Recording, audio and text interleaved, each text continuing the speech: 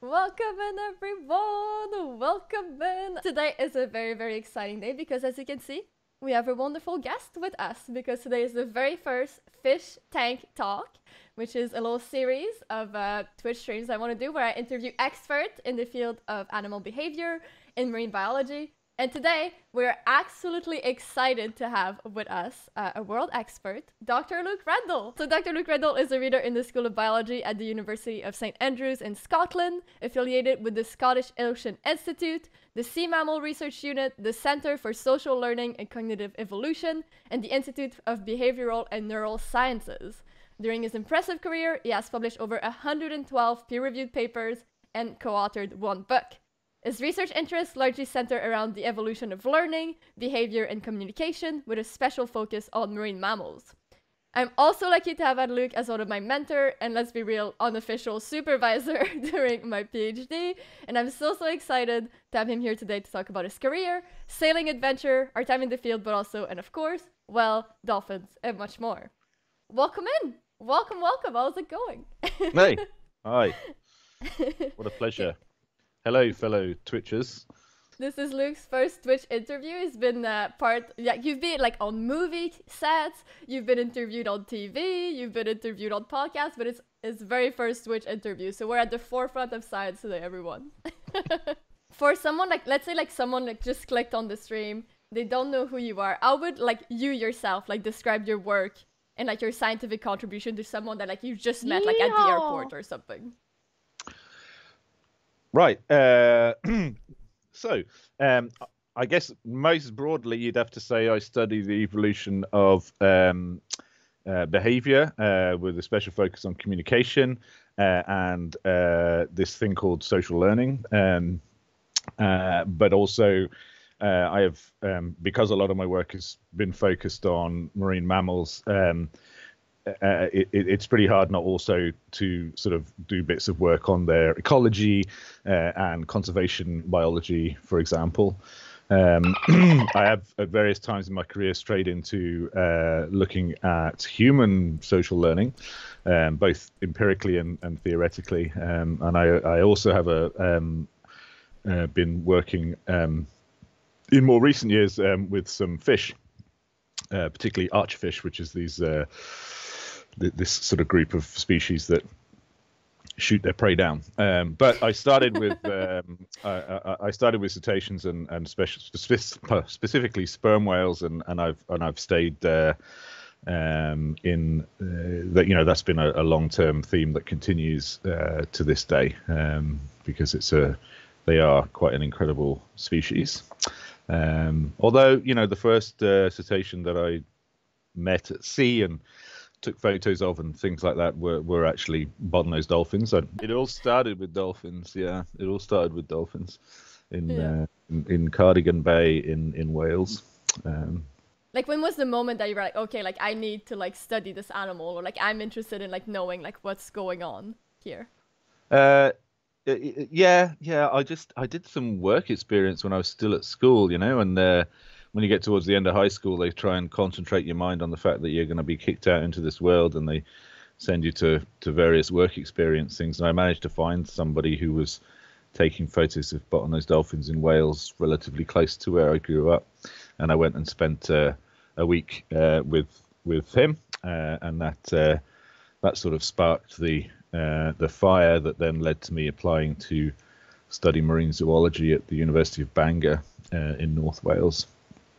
And at that point, if you'd met me in my first year, I would have told you that dolphins were where it's at. And that's what I was going to do.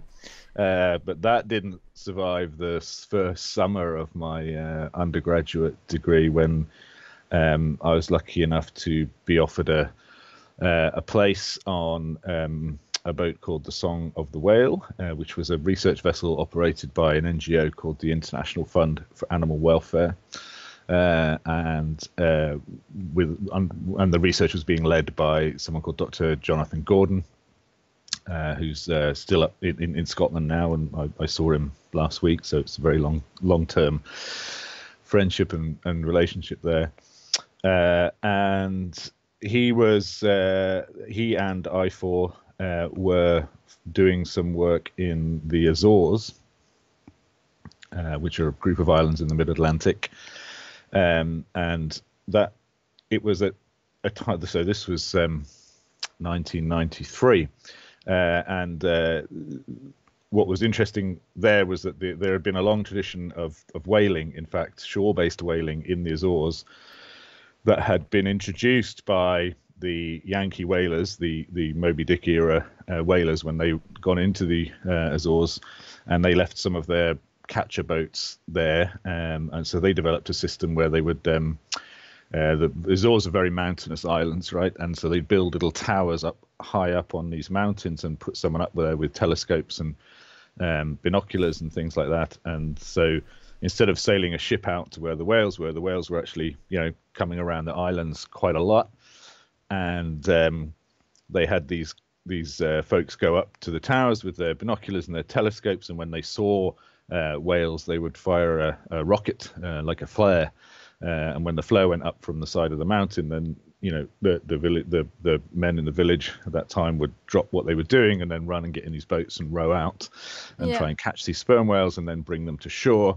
And they were doing this up to through the 1980s, and it was and we were at this when we were going there. It was a sort of transition point between the whales as an economic resource dead to the whales as an economic resource alive, and we were sort of trying to map their distribution, where you were most likely to find them and things like that, to support what was at the time like a really nascent early days whale watching industry with one or two operators, and it was this kind of trying to support this transition between lethal use to using them to generate income from an ecotourist perspective, from a whale watching perspective.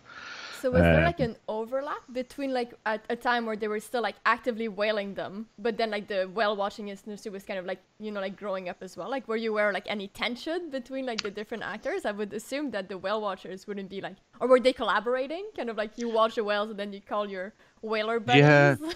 Yeah. No, it was it had been banned, right? It was illegal. Yeah. As part of the sort of moratorium, and but obviously there was a generational overlap. A lot of the people who'd grown up with the whaling culture were still there, and some were a little bit resentful that they'd been shut down and skeptical about this. But the people who started it off, they really did an amazing job of doing it in a sensitive way as much as they could. So, for example, the first whale watching operation actually was based in what was the old Try Works, the old place where they would process the whales, and there was a whole lot of museum there about the culture and the background and things like that. They used to really be really good at this at scrimshaw, which is carving images into the sperm whale's teeth. And one of the guys there found a thing called vegetable ivory, which is a particular kind of nut that you get in I don't know exactly where it comes from, but it has very similar material properties actually to the teeth, very, very hard. And so you could actually do scrimshaw on these nuts, basically. Mm-hmm. And he got some of the people who used to do it on teeth to do scrimshaw for him on these things, and he would sell it as part of his operation. So he kind of kept that part of the culture going, and he also kept the bit where the guys would go in the tower and try and spot the whales from shore, and he actually employed a couple of those people to go and spot whales for him, right? So he'd have a group of people in a boat, and they'd go out, and then the guy in the tower would have a VHF, and he'd say, "All right, I see some blows over here, or I see these guys," and he would help vector them into the whales. So I first went there in that sort of in that period, and now it's huge. The Azores is one of the world's kind of premier whale watching destinations. I was speaking to someone last week who said, they went out, they did 2 trips on 2 different days. The first one was kind of rainy, a bit miserable, but they did see sperm whales, including a group with a calf and things like that. And then the next day they went out and the weather was fantastic, and they saw, I think, 6 different species. Oh my God. Including those whales and things like that. So it's a really, interesting place. It's part of the Mid-Atlantic chain of sort of volcanoes and things like that do interesting things with the ocean ecology in that area.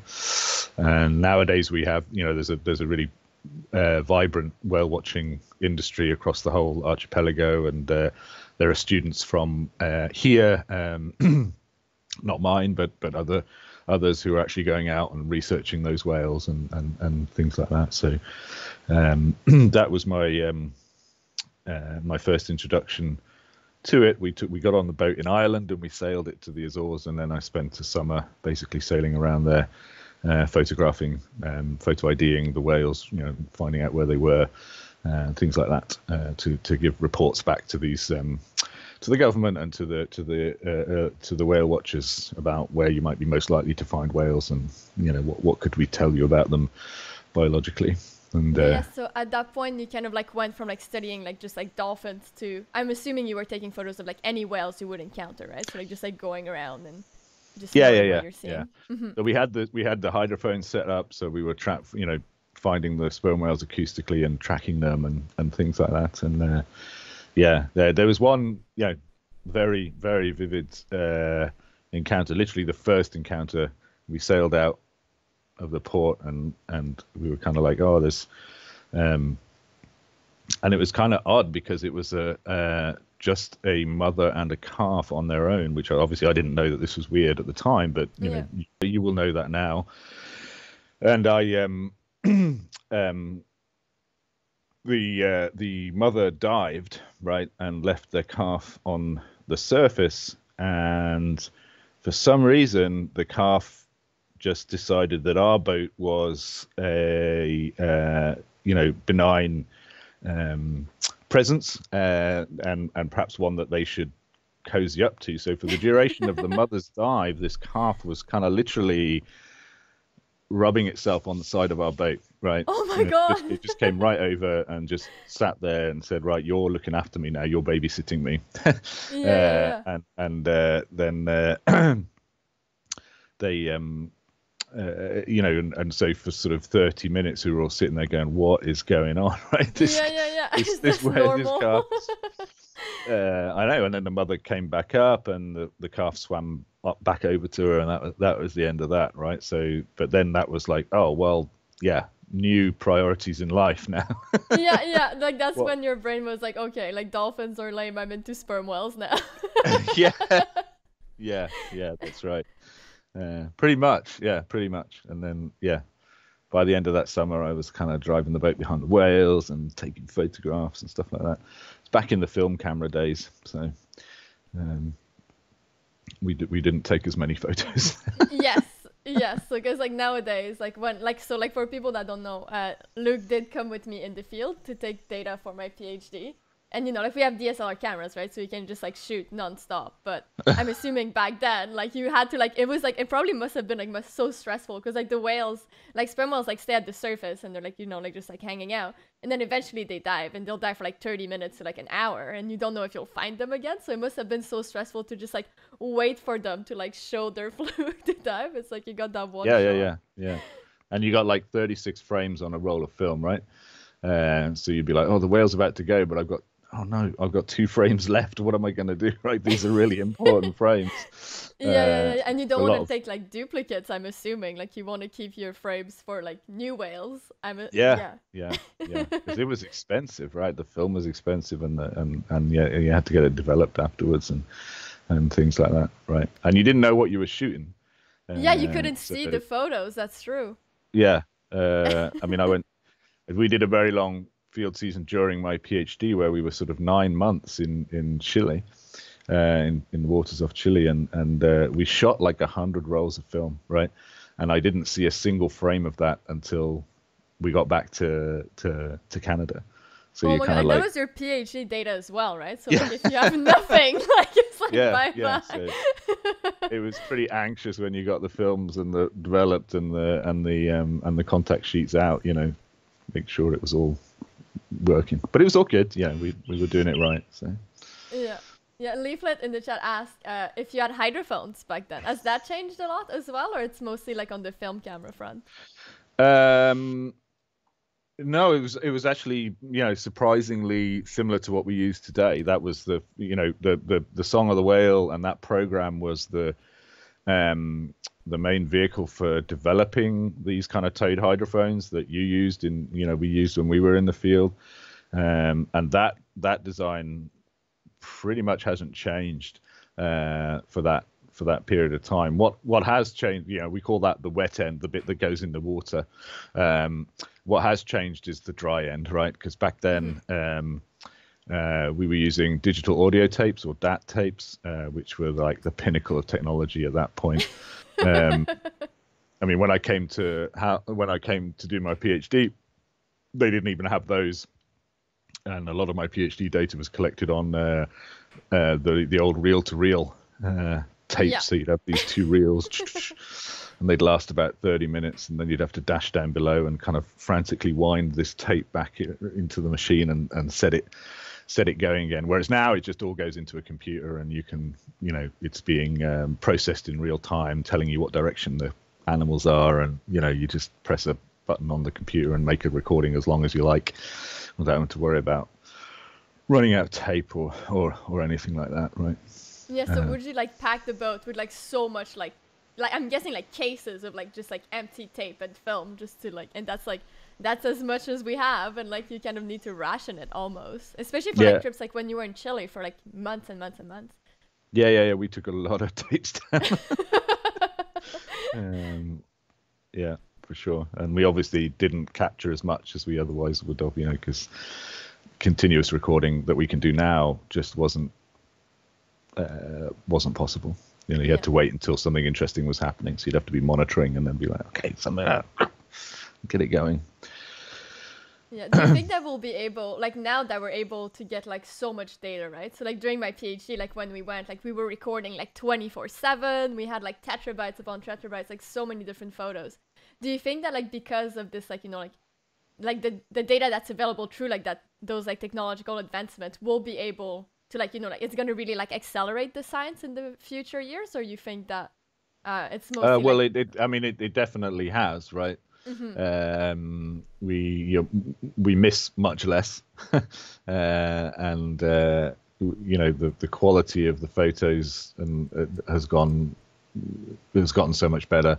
There's sort of these little grainy black and white shots and stuff like that. There's none of that anymore. The photo quality is amazing, and the recording quality is amazing. But as you mentioned, you end up with a lot of data, and so it's that's now a major challenge, I guess. Right? How do you process those large amounts of data by hand? So we're doing. I've got a PhD student that I'm co-supervising here, whose sort of whole PhD is basically dedicated on developing and applying neural network deep learning models to detecting animals' sounds in acoustic data. Because we have these devices now that are not much bigger than a couple of these water bottles or something like that. The sound you can put them in the water and they can record for months, and you're going to sit there and kind of listen to it in real time. Well, no, it would be challenging for your mental health to do that. As someone that sat down and listened to recording in real time for hours and hours and hours, I can agree that it gets to a point where it's challenging to your mental health. You feel like you're becoming one with the animals and the sea. And like so much, like the thing too is like so much of the recordings are not necessarily interesting, right? Because like you don't know, like especially if you have a sound trap, like you're not even there in the moment. So it's like, when are whales coming in? But you don't want to miss them if they do come in at that one time. So you literally like have to like sit down and like listen and pay attention, because they can be like quite faint as well. And you need to be somewhat trained as to what that is too, right? Because if it's the first time you hear a whale, you might think it's something different. Like they do sound quite strange. Yeah. And there are lots of sounds which you're not quite sure what they are. Yeah, and you can't even listen to podcasts as you're doing it. That's right. Like you literally can't do anything else. I remember like during my PhD, like the first like hundreds of hours that I listen, I was just like so focused, and I would like, you need to take data as to what you're listening to, right? So like if you're not hearing anything, you also need to mark that down because you don't want someone else to like go in and re-listen to that part of the recording. So like we had the system that like every 30-second chunk I would write like, yes, I hear this, no, I don't hear that, and keep going. So like every 30 seconds you're kind of like updating this like giant Excel spreadsheet. And like in the first hours I was like so stressed out that like every 30 seconds, like, did I miss something? I would like backtrack and like re-listen to them and stuff. But yeah, it's Yeah, that's right. Yeah, I had my challenges there. So you marked up coders as well, right? The little patterns of clicks and stuff. You've talked about this, I think, on your channel. a little bit. Yeah. Yeah. So I was doing that where you had a neat bit of software that would kind of visually represent where it thought a click was, and then you'd have to go and sort of click on them and say, okay, this is one coda vocalization here, and this is another one, and things like that. And I think I spent a solid like year and a half in my PhD literally just doing that, right? And I analyzed somewhere on my computer is I got to 10,000 coders, right? Yeah. That I'd done by hand. I'd marked 10,000 of these things, and I saved the 10,000th one, and it's somewhere on my really? my sheet, Oh, just that's as a fun. sort of like digital memento. Yeah. Yeah. Oh, that's fun. Yeah, I think I ended up marking like 9,480 something. I should have like pushed it to like 10,000. If I had known, Right. I would have done it. Yeah. You were using the code sort of thing. You were probably Yeah. yeah. I mean, I say a year and a half. It wasn't literally a year and a half in front of the computer bit, but I had a reel-to-reel machine next to my computer, so I'd be digitizing the sounds off these tapes. Because you had to digitize the sound as well. Like it was not just the file. Yeah, Oh, because we came back. That's way worse. We came back from the field with these stacks of reel-to-reel, so I had to set up the reel-to-reel and play it into the computer, and then analyze and pull out the coders and things like that. And yeah, that's what. But if it doesn't get so boring, there's a risk it's going to do your head in. I don't. That's the nature of science, right? Mm-hmm. You want amounts of data that are just so huge that it is a challenge to analyze them all, right? If you just do 5, what can you say with that, right? No, it's true. It's true. We had a question from Guitar Zero that said, what's the most interesting animal you have studied? Have you seen anything that shocked you while studying these creatures in terms of behavior? Yeah, well, sperm whales are up there for sure. It wouldn't be a conversation between me and you if like I wasn't, bigging up the sperm whales in the face of your obvious dolphinist. Yeah, so for people that don't know, just a little bit of background. So like I studied sperm whale for my PhD with Luke a big part of the time. And my PhD is like mostly about sperm whale behavior. There are the species that I was like looking for in the field, right? But I always like preferred dolphins. So I'm a bit of a traitor to my own study species.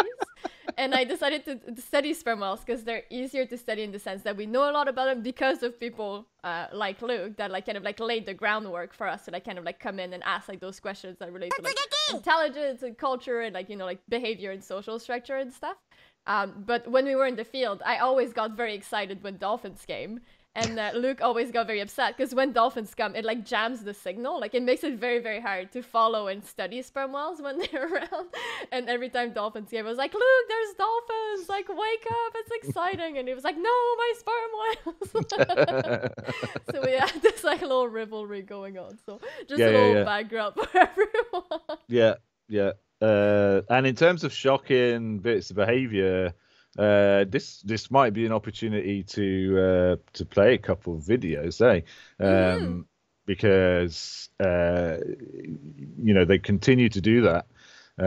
They continue to surprise me and up until the present day. So for this story, what happened is that we were in the field and we were looking for sperm whale. And what happens when we're looking for sperm whale is that we track them, like we listen for them, and then we kind of like we, based on the hydrophone, we can know whether the whales are ahead of us, whether they're behind us, or whether they're on our sides, right? So we're just kind of like looking for those whales all day. And like I wake up and like Luke has been awake from like 4 a.m. to 6 a.m. and he's just kind of like looking for the sperm whales. And I wake up and he's like, oh, I just lost them. They just went quiet. Like, I don't know where they are. Just like go on deck and like I'll be listening in and like just like make sure that like, you know, like keep your eyes out to see if you like see them come to the surface, right? Because the sun had just come out. So you can like see them breathe at the surface and then we could like kind of like hone in on them. It was like they were super loud, but they went quiet.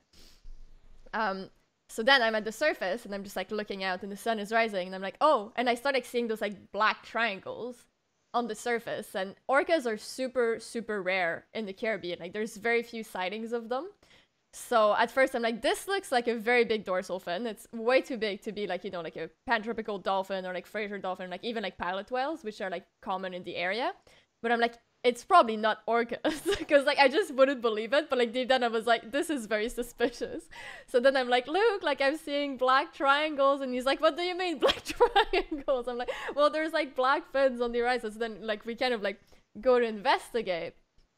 And then this happens. So I'll cue in. No, this happens a bit later, didn't it? I mean, that just to pick up from that bit of the story, because it's really interesting. I've never seen this until then, but you know, we got to where the black fins were, and yeah, they were orcas.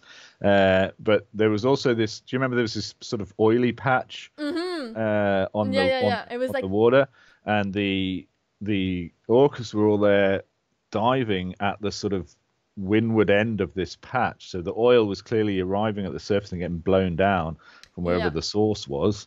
Not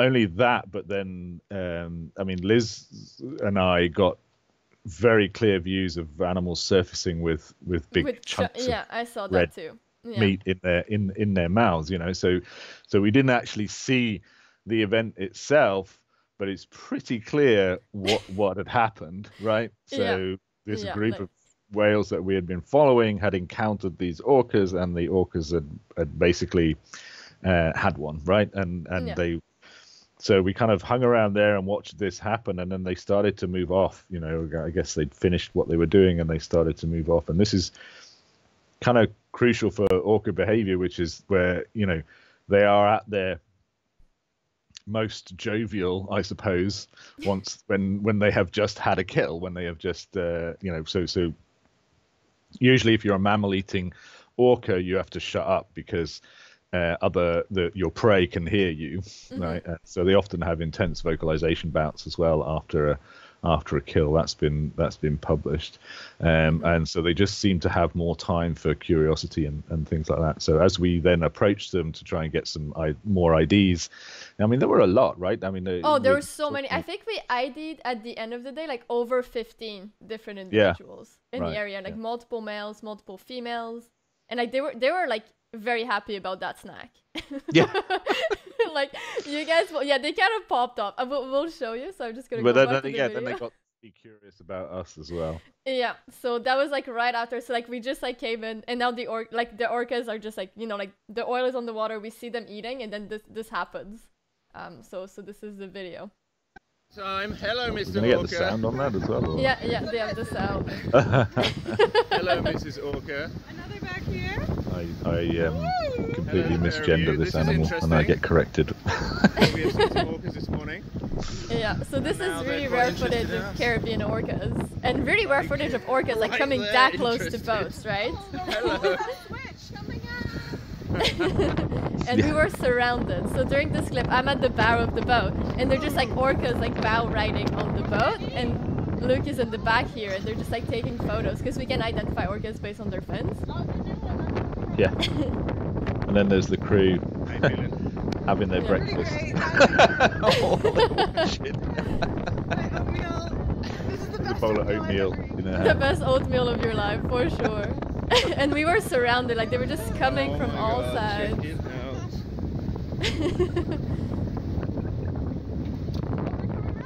Right, in they come. Woof. Hold it upside down. Yeah, and they were like upside down. They were coming to, and like obviously like checking us out. Like you could tell they were they're having fun. Are you a big whale? Can we take you down? Do not hit the propeller, Jesus. Yeah. So at that point, I'm like, oh my god, I better put the engine in neutral because I was worried that they're going right under where the propeller was, and did not want to have any chopping of the Orca. Yeah, yeah. They were like right in front of us. Do you want to cue in the other clip right away? I mean, we can. Yeah. Why not? Yeah. Yeah. It's all. There's a killer whale right there. You're gonna see him. And that lasted for like a good 30 minutes, I think. Oh, baby. At Oh, least. yeah. I mean, it was a good. I don't think we left them until well into the middle of the day, really, because they started travelling up this is off St. Vincent. They started travelling up the coast there, and you get a sense of how many. You see some off in the distance, and they were on the other side of us as well. Everyone was going a bit. Yeah, we were like full on surrounded because I was at the bow of the ship, and right now this video is from the stern, so like the back, and they were like at the bow riding too, like kind of like how you would expect dolphins, like in front of ships. And Yeah. stuff. Yeah. They were doing that and just like peeking and looking at us from all sides. Paulie's asking why they did this. I mean, I think that, like as Luke said, like they often get quite social after a kill, and I think that we just happened to be there and they thought we were fun. there is that. There's also the curiosity aspect of it, right? So, what is this? Could we also eat that? Or what is this spinny thing? And do they, are they into the sensation of the water going over them, or just this general, I got the sense of just curiosity, just intense curiosity, like what is that? And I think if we had been edible, that curiosity would have rapidly, advanced into quite a tricky situation. Yeah. And what's interesting, we see this. There's an ongoing situation off the coast of the Atlantic coast of Spain, just at the mouth of the Straits of Gibraltar there, with a pod of killer whales that's you might have seen this on the news, started straight up attacking boats, small yachts, a bit like ours, and they approach them, they ram the rudders, they do damage, they caused injury because people have been holding the wheel when the rudders got rammed, and the jerking of the wheel has caused shoulder and arm injuries and things like that. And I think recently they actually succeeded in sinking a boat because they damaged the rudder so much that water then started to come in, and nobody was hurt, fortunately. But there's this kind of ongoing situation there where there's a pod or a group of pods of orca there who've decided that this is a fun thing to do, and they are now doing it. And there's navigation advisories to just not go through that area if you're in a small boat, and things like that, because it's a risk, and they're obviously not getting much nutrition out of it. But it's some kind of fad. It's cultural behavior. This is what I was at the meeting of the Spanish Cetacean Society in Ibiza towards the end of last year, and the scientist who's been tasked by the Spanish government with researching and understanding this behavior was presenting what they knew about it, and he was kind of like, never seen it anywhere else. This is a cultural thing that is specific to this pod, but we don't know why, right? But they had tracked it down to the one female that started doing it, and then shown how it had spread to other animals during the course of over time. It spread to other animals in that group, and no idea what it was, whether it's a result of an adverse interaction with that one female that led them to become very aggressive or whatever, or whether that one female just thought it was an interesting way to play with things in the sea, or whether there's complete mystery on that. But we know that it started with one female and then it spread to other members of the group, and now it's actually a threat to human navigation. But I don't think that was what was happening here. No. Which is good. Yeah. But yeah. I saw a question sweep by there about whether we have underwater drones as well. Yes, I was going to ask you. Excuse me, and the answer is no. I don't have a particularly good reason why. We do have the old GoPro on a stick scenario going on sometimes. But the trouble with underwater footage is the visibility is typically so poor. Even in clear water, these animals just disappear when you're, I've got lots of examples where they're like, oh my God, they're right there. And you put the GoPro in and you can't see them, even though they might be just 20 or 30 meters off from your boat. So, and also that would be pretty vulnerable, I guess, to curious orcas and things like that. Sperm whales also get curious as well. Yeah. I do remember when we started working in Dominica, the whale that became famous, Scar, right? The one that our first encounter with that whale, it sort of was really curious about the hydrophone. They often are quite curious about the hydrophone because it's this kind of 100-meter cable that comes off the back of the boat into their habitat. And they're like, what is this? And it's got this big oil-filled tube at the end and things like that. And it came right up to the back of the boat and took this cable. So the hydrophone cable is Kevlar reinforced. It's actually it's a kind of cable that's produced for lifts, like elevators in buildings, and it is reinforced such that it can kind of support the elevator if everything else fails. Like the control cable will also keep it up. So it's really tough cable. And it came up to the boat, and I saw it open its mouth and just kind of come really delicately up to the hydrophone cable, so that it was kind of draping over its lower jaw, between its teeth, kind of thing. And then it just kind of drifted down the way, and it's like it was rubbing the cable across its gums between its teeth as it was going down, and it disappeared down. And I'm holding the cable thinking, oh my God, any moment it's gonna chomp down and there's gonna be 10 tons of sperm whale on the end of the hydrophone. But you could feel it twanging as the animal was going down, and we are still friends with that animal because it didn't actually cause any damage at all. It was just kind of really curious, and took the opportunity to do a bit of flossing, I guess. Yeah. And I mean, it's so interesting because I'm assuming like those whales, they see a lot of sailboats, right? Like you're in the Caribbean, like so many people have sailboats around and they're just like, like passing by. But our sailboat, we're like a normal sailboat, but then we have this like super long tail in the water. And I feel like they get very interested about that. It's once again like that curiosity of like, what, like that boat is different. Like, what are they doing? And I've had like you were there, I think, for this one, where like a juvenile, like a young whale. Like it was the morning once again, we're tracking whales. And we're like, okay, like we're at the point where like everybody's on deck. We're just like trying to like get like a visual on them. Because like to answer Leaflet's question and kind of like tie it in of like which family of whale was being eaten by the orcas, is that we don't know. So we need to get like a photo of the fluke of the whale to know who it is. Like that's how we keep track of who's who. So like while with the orcas or like with the bottlenose dolphins, it's the dorsal fins that you take photos of. With the sperm whales, it's the fluke, right? So like their tail, and they only show their tail, or like they typically show their tail when they're diving. So unless we get photos of the whales, we have no idea who they are.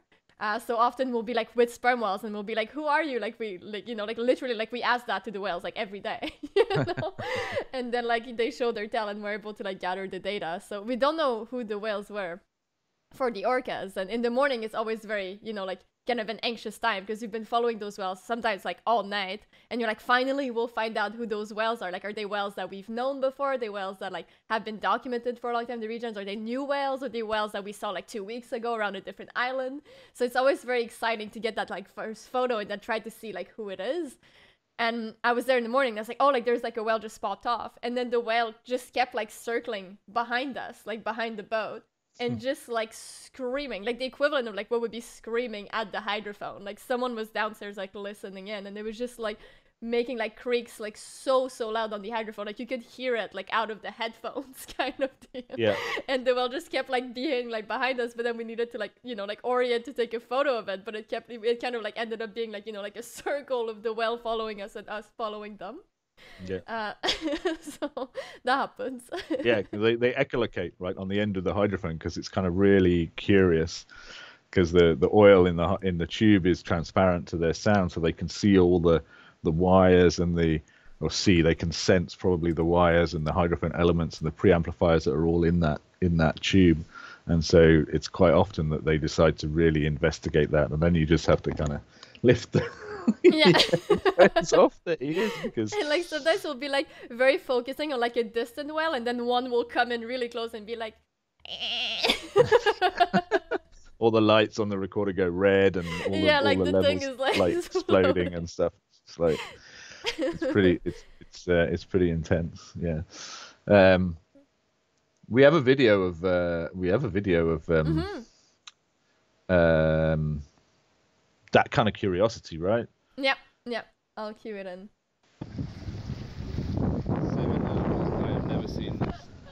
Anything like this. So in this case, it was like 7 like young sperm whales coming to get us. Yeah, we can talk about that. In case you don't Yep. make it out alive. And Nico. So like what you said, the surface is their nose. Hey, buddy. There's his eye. So cool! That's not an adult, surely.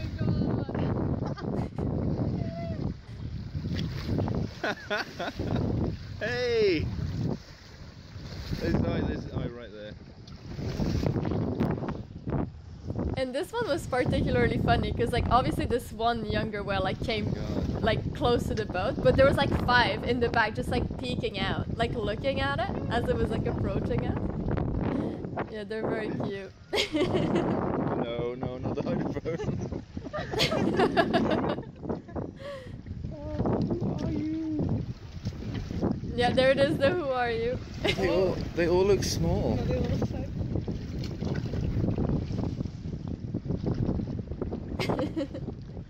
Yeah, see there's like a bunch in the back, just like kind of looking, but not really. But yeah, so that wasn't... Yeah, go for it. Well, I mean, my memory of it was that animal that approached us was like the largest one of that particular surface cluster, right? Mm-hmm. And that's why I said, but I don't think it's an adult or something like that at the start, because we thought we were being approached by, maybe there was one adult babysitting, but when it got closer, it's kind of like, no, that's not an adult sized whale. It's still juvenile. But the others were even smaller. They were like calves, yeah. Yeah. And Yeah. usually, what was interesting about that is that usually there are some adults left at the surface to look after the calves and things like this. But this seemed like, well,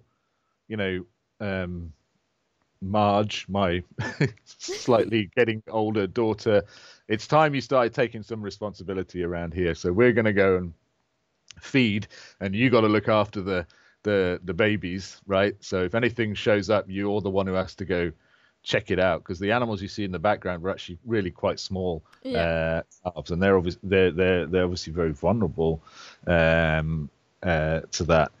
So it was like, and I'd never seen that before, and I don't think it had been seen before in the population we were studying either, because typically you get 1 or 2 calves in a social unit, but this was like 4 or 5, right? Mm-hmm. So it's a lot of calves, and maybe at that point it just gets, the adults are like, we can't babysit all of you. Yeah. we got to eat, right? So let's leave you with the teenage daughter, as it were, as a babysitter, and we'll go feed. And so this animal was very diligently, checking out what the hell we were, and making sure we weren't going to be a threat to the little ones or something. At least that's my interpretation. Obviously, we interpret no, I think you're right. behavior all the time, but it was kind of like a creche, right? Like a sperm whale creche where they just left all the calves together in one spot and said, don't get in trouble, kids.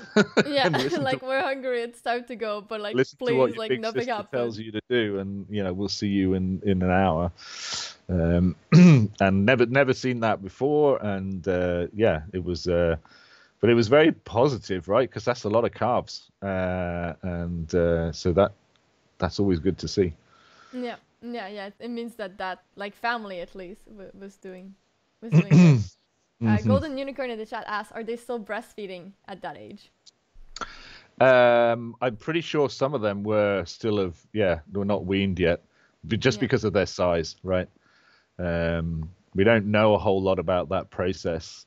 I mean, we always used to think that calves just had to stay at the surface, but then when another colleague of ours, Shane, put a time depth recording tag on quite a small calf, he showed that actually it was when the adults dived, the calf was able to follow down to about 200 meters of depth before it gave up and went back to the surface. So there's obviously some.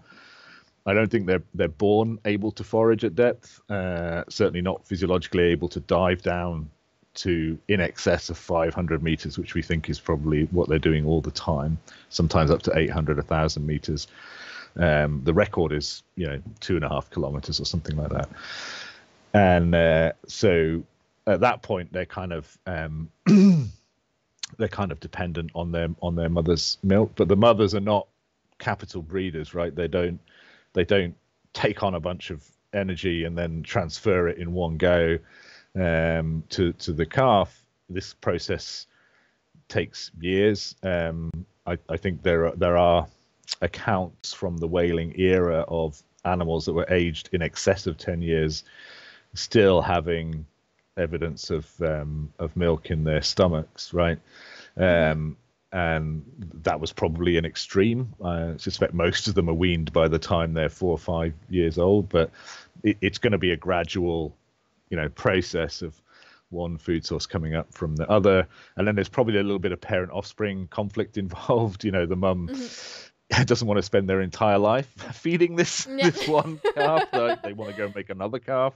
And so, it's time to move on and start doing that. But and of course that creates the dilemma that probably underlies a lot of the social evolution of these animals, that the mothers still have to feed at considerable depths in excess of where their calves can physiologically follow them for several years while the calves are still dependent on them.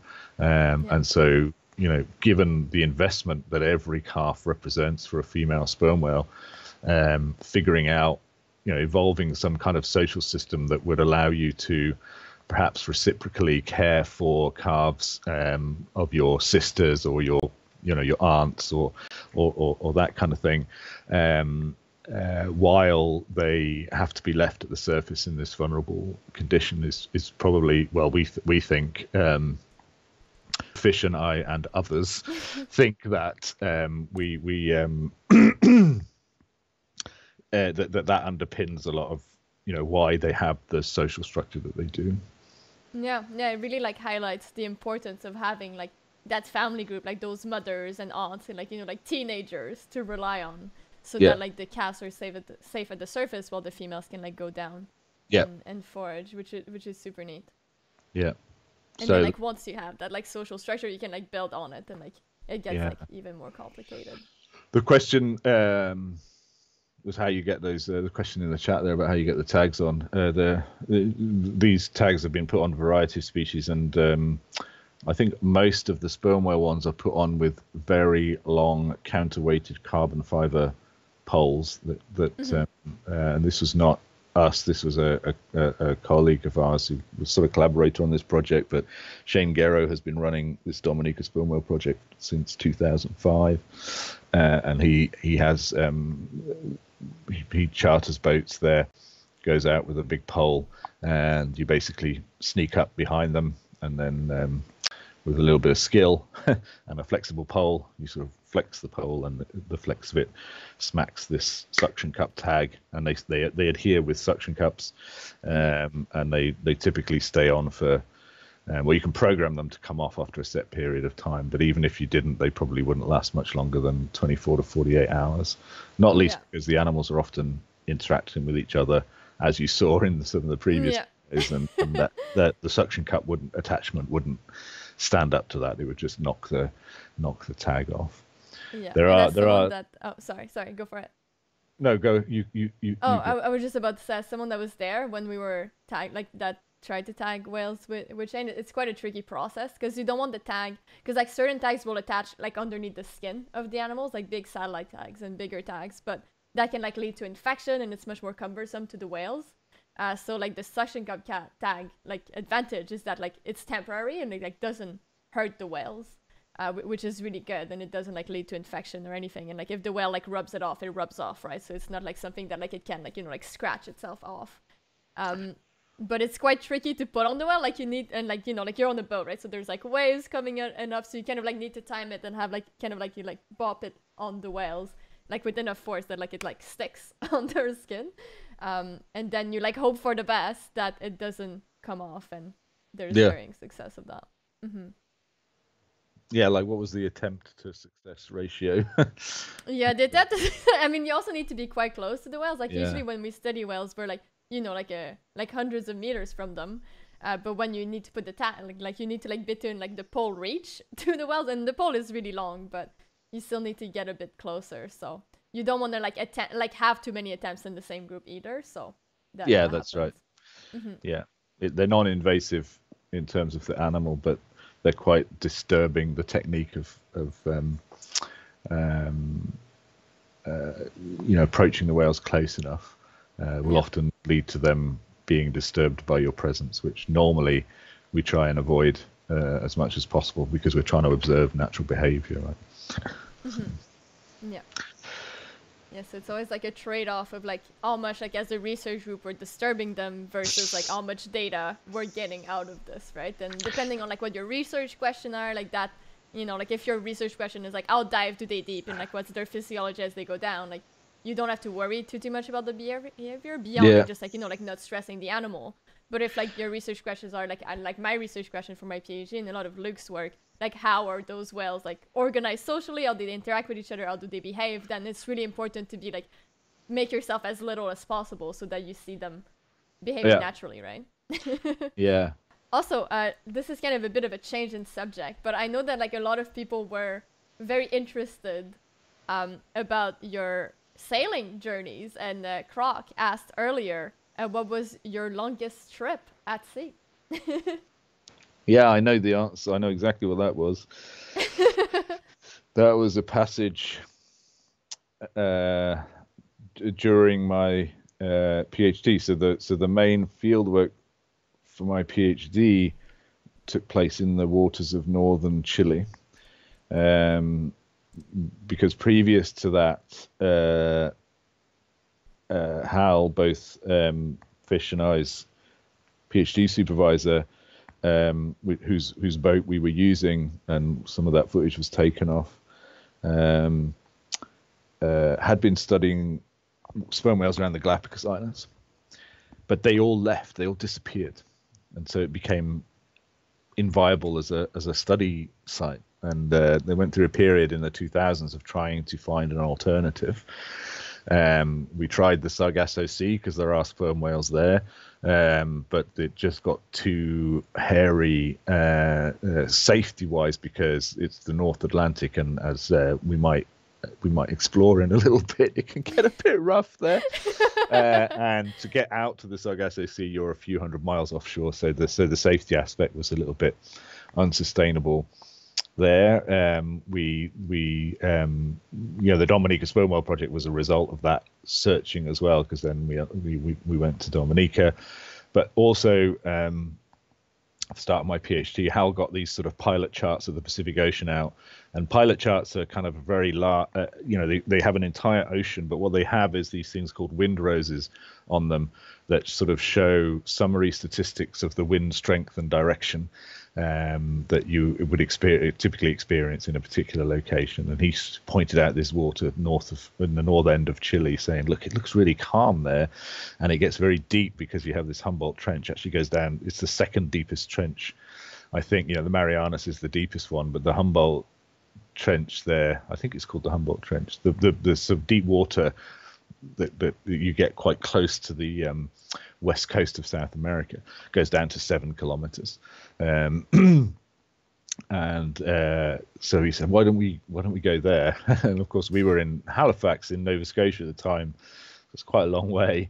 And we had to get the boat there, and he said, "Do you want to take her down?" I was like, "Oh yeah, okay, why not?"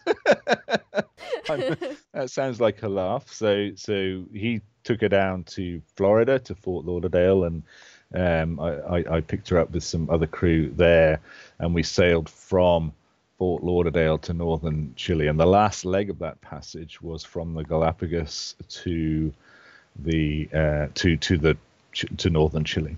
Okay, and we the currents there, you get this Humboldt current going up the coast of South America northerly, right? And it sort of hits Peru and Ecuador and kicks off into the.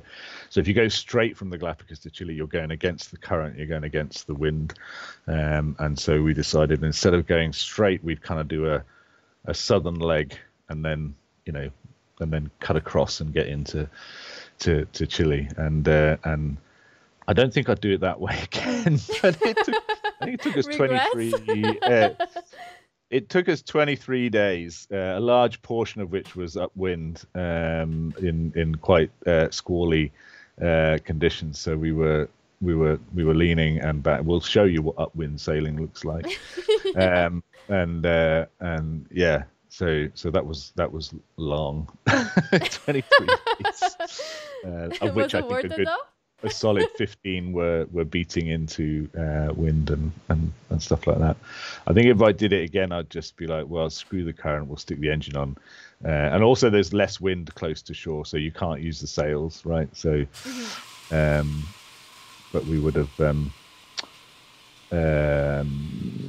we would have run into fuel supply issues and things like that. And when we returned, we did hug the shore. And there were complications there, largely to do with sort of fishing fleets and things like that. That also was kind of like, well, maybe that wouldn't have been so great either. It's just difficult. It was just difficult to get to, and difficult to get back as well. But we did see we had one day off the coast of Ecuador where it was kind of like, I think there were 8 blue whales just in an area, just swimming around. And so, yeah, that had its bonuses. Oh, there's this question here. Yeah, go for it. Looks pretty interesting. Social behavior like this evolves by animals copying each other. What compels them to do so? What makes animals copy each other socially? So, yeah, that's you've kind of enunciated a career-defining question for me, I think. Because this, in my studies of sperm whales during my PhD, one of my major findings was that each, groups of sperm whales had different vocal dialects, but it wasn't that each group had its own unique dialect. There would be, you could identify a form of dialect, so a particular coda type, which are patterns of clicks. So the deal was, it wasn't that each group had its own unique dialect, but you could I identified 5 or 6 different dialects which were shared by collections of groups, right? So each group has a dialect, and it will share that dialect with a bunch of other groups, but not with a bunch of others. And so we termed those sort of shared dialect groups vocal clans. And it seems like whales that share dialects will sometimes hang out together. The social units are the long-term kind of stable unit, and they will all, but they will sometimes hang out with other social units, but they only do that with other social units that have the same dialect as themselves, right? So it's this kind of vocal dialect system. And then we started to look into, well, how could this be, right? How does this develop? How does this come to be? And there's not a very strong genetic signal behind it. There is some, but not enough to really explain it. And obviously these were groups that were living in the same area. This is exactly the same as what Fish found in her PhD in the Caribbean. I was documenting it in the Pacific. And so the conclusion we came to was that this is this is almost certainly some kind of learned behavior, right? So a young sperm whale is born into a social unit, and it hears all the coders that social unit is making, and as a result learns to make them itself, and therefore acquires a kind of badge of identity, right? This is the clan that I belong to. Absolutely, there's going to be much more going on that we don't know about yet. But this was the sort of broad scale picture that we were getting. At the same time, Hal, my supervisor, had noted that. So this is, stop me if this is getting way too into the weeds. So sperm whales and a number of other toothed whale species are very notable in terms of their genetic diversity for having very low mitochondrial DNA diversity. Right? So mitochondrial DNA is the DNA that we all have in our mitochondria, in our cells, that shows, but it's also generally passed down the female lineage in mammals, and so it's a kind of marker of female lineages. And sperm whales and other toothed whales, a few other toothed whale species, despite having large populations and very large geographic ranges, which we would normally associated with elevated or high levels of genetic diversity, had very, very low levels of genetic diversity. And Hal, being the really clever person that he is, came up with this idea of how that could have come about, which he called cultural hitchhiking, which is the idea that, okay, so one maternal lineage not only inherits its mitochondrial DNA, but it inherits, behavioral things like vocal clan dialect, and perhaps other things like where is a good idea to go and find squid, or this kind of thing. And if one of those lineages is the source for a particularly good idea that is very advantageous, it will outcompete directly or indirectly other lineages, and the mitochondrial DNA that is carried by those females will then become much more prevalent in the population. Other lineages will be extirpated or lost, and the result would be that instead of, say, 3 lineages with different mitochondrial DNA, you now have one, right? The one that had the good idea, and that results in a reduction in diversity, because the mitochondrial DNA haplotypes associated with that lineage, or the one haplotype associated with that lineage, has hitchhiked on the cultural success of the success of their culturally transmitted behavior, and reduce diversity in that way. This is also plausible. So we humans also share this. We have quite low, actually, mitochondrial DNA diversity for our population size, which is obviously massive. And there's some suggestion, that this idea of Hal's might have worked as well in our evolutionary history. So the idea, just to clarify, because I saw Meg this question. So the idea is that those vocal dialects are learned. So it's something that the whales learn from their mothers, they learn from their grandmothers, their aunts, their family groups. And it is not related to their genetic DNA, which is the DNA that you get, the DNA that you kind of think about, 50% from dad, 50% from mom. But it's linked to the mitochondrial DNA, which is a DNA that's so your mitochondrial DNA is an exact copy of that of your mom. And it is linked to that, which kind of shows that rather than being genetic, it is learned through those mother lines, right? Because it only tracks to that mother line DNA rather than the DNA that you get from both mom and dad. So it's kind of showing that it's something that's related to those family lines, and kind of highlights that it's something that is learned along those kind of family lines. Yeah. So your father's sperm would be the only thing that you get from your father, but that your mother's egg cell would have had mitochondria in there, right? And that is therefore directly passed down, and all the mitochondria in your body are direct genetic descendants of those mitochondria that were in your mother's egg, right?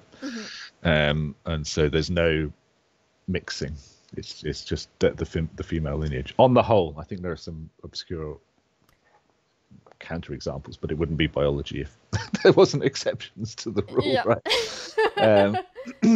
Yeah. Odie also asked a question a bit earlier, asking, does that mean that someone with enough experience listening to different whale dialect would be able to determine a clan's approximate home, what other clans they might be encountering regularly by their local dialect? Well, yes, because we were doing that, right? Yeah. You were doing that in the field. We would encounter these whales, and we would often know what clan they were before we even knew who the individuals were, Yeah. right? Because we would hear coders before we saw them. We're like, yeah, that's a 1 + 1 + 3. That's EC1, right? We know what clan that is. You have to study them for quite a while to understand their home ranges, and actually their home ranges change. So one of the things that's come out more recently from the Galapagos efforts, because they've come back, sperm whales have come back to Galapagos Islands, and in 2014, 2015, Mauricio Cantor did his PhD studying those, and what he found was that because I had documented what clans were around the Galapagos in my PhD, and then Mauricio went and documented the clans that were there in 2014, 2015, and they were not the same, right? So we had evidence of 2, 3 clans when I was from my data, and then Mauricio showed that actually there were 2 different clans that now using those waters after a hiatus of between 15 to 20 years when there were no sperm whales seen around the Galapagos Islands, right? So these kind of processes, these population level, clan level processes are going on out there now. These sort of mega groups or different cultural groups or different cultures, if you want to call them that, are moving in and out of areas of habitat. So the home range deal is probably not a fixed thing, right? But what does seem to be the case is that they have these kind of broader contact groups. So if you go overseas, for example, and you encounter someone with the same accent as you, it kind of stands out, right? And you actually probably feel quite well disposed towards that person. So if they asked you to help them out, you might actually be like, yeah, we're from the homeland, we'll we look out for each other, so we'll do that. And I think we probably think very similar processes are happening in sperm whales, but perhaps with less language directly involved. So anyway, gosh, so now, so the best thing about this format is that, like, as an academic who loves the sound of their own voice, there's no limit, right? I can just go perfect. on it's and like, on. It's amazing. It's amazing. Like I love these interviews because I think it just like gives everyone an opportunity to go into little rabbit holes, and you never know where it's gonna take you, which is kind of fun. And it's fun to go through those rabbit holes and kind of like explore those questions and like like obviously you've done so much work, you're very passionate about this, so it's very nice to like hear the sound of your voice, so like go for it, Well, then I shall continue. Yeah, people said you have a beautiful voice too. They want you to like record audiobooks and stuff, so like like the world is your oyster. So that got me interested in the whole social learning thing, right? Because okay, we're here and we're talking to each other over this technology and stuff like that. We are wearing clothes. My vision is being assisted by my glasses, etc., etc. None of those things are coded in our DNA, right? They're all products of our innovation and then passing on those innovations and then building on those innovations through fundamentally social learning from each other. In fact, as a species, we've institutionalized social learning. So we have schools and universities that actually codify and institutionalize this process. And it is arguably one of the things that make human societies have the form that they have today. So it's clearly a big part of our own evolutionary story as well. So I just got caught up in this idea, and that's one of the reasons I studied archerfish as well, is to understand whether the ability to learn socially is linked to, for example, high visual cognitive performance, because archerfish are notable for the fact that they can accurately shoot things through the air-water interface and use ballistic trajectories and use accelerating water to make sure all of the water arrives at the prey at the same time, etc., etc., right? So there's one theory about the evolution of social learning which says, well, you've got to have appropriate sensory channels to take that information in, and so archerfish would be a candidate, and we're looking for social learning in them. Anyway, yeah, so I just got really into that whole thing, both as like understanding how the animals themselves come to make a living and survive in an environment that's, to us, featureless and also incredibly hostile for mammals. And the other one is kind of like the role that it plays in our own history, right? And prehistory and evolutionary trajectories and things like that. Because an individual human being is also pretty rubbish, right? It's when we get together and start sharing ideas and working together that we can do what we have done in our last 2 to 10,000 years of our history, and where that ability came from, how it works, those kind of questions are still extant, and the Center for Social Learning and Cognitive Evolution that I'm part of, there's lots of other scientists there who are also studying these questions in different species, from chimpanzees to birds to crows, and also in humans as well. So yeah, that you can spend, and multiple dozens, tens, if not hundreds of scientific careers are actually dedicated to questions like that. Mm-hmm. Odie asked in the chat, just to clarify, if you hypothetically inseminated a female sperm whale with the sperm of a male sperm whale, they live as far apart from each other as geographically possible, and let the offspring live with the mother until a certain underdetermined threshold, but long enough for it to develop its local dialect, then move it to its father, it would basically have to learn to speak all over. I would say, yeah. I would say yes, as the short answer there. We don't, the male question is very fascinating in sperm whales. We know a lot more about the females than we do about the males, because the females live in nice tropical waters where we like to hang out, and they have benign conditions and can spend a lot of time following them. The males, when they reach that boisterous stage. There's a question earlier about how the females do that. How do they kick the young males out? And we don't really know, but they basically, what you can observe, and what Shane again tracked this process in one particular group off Dominica.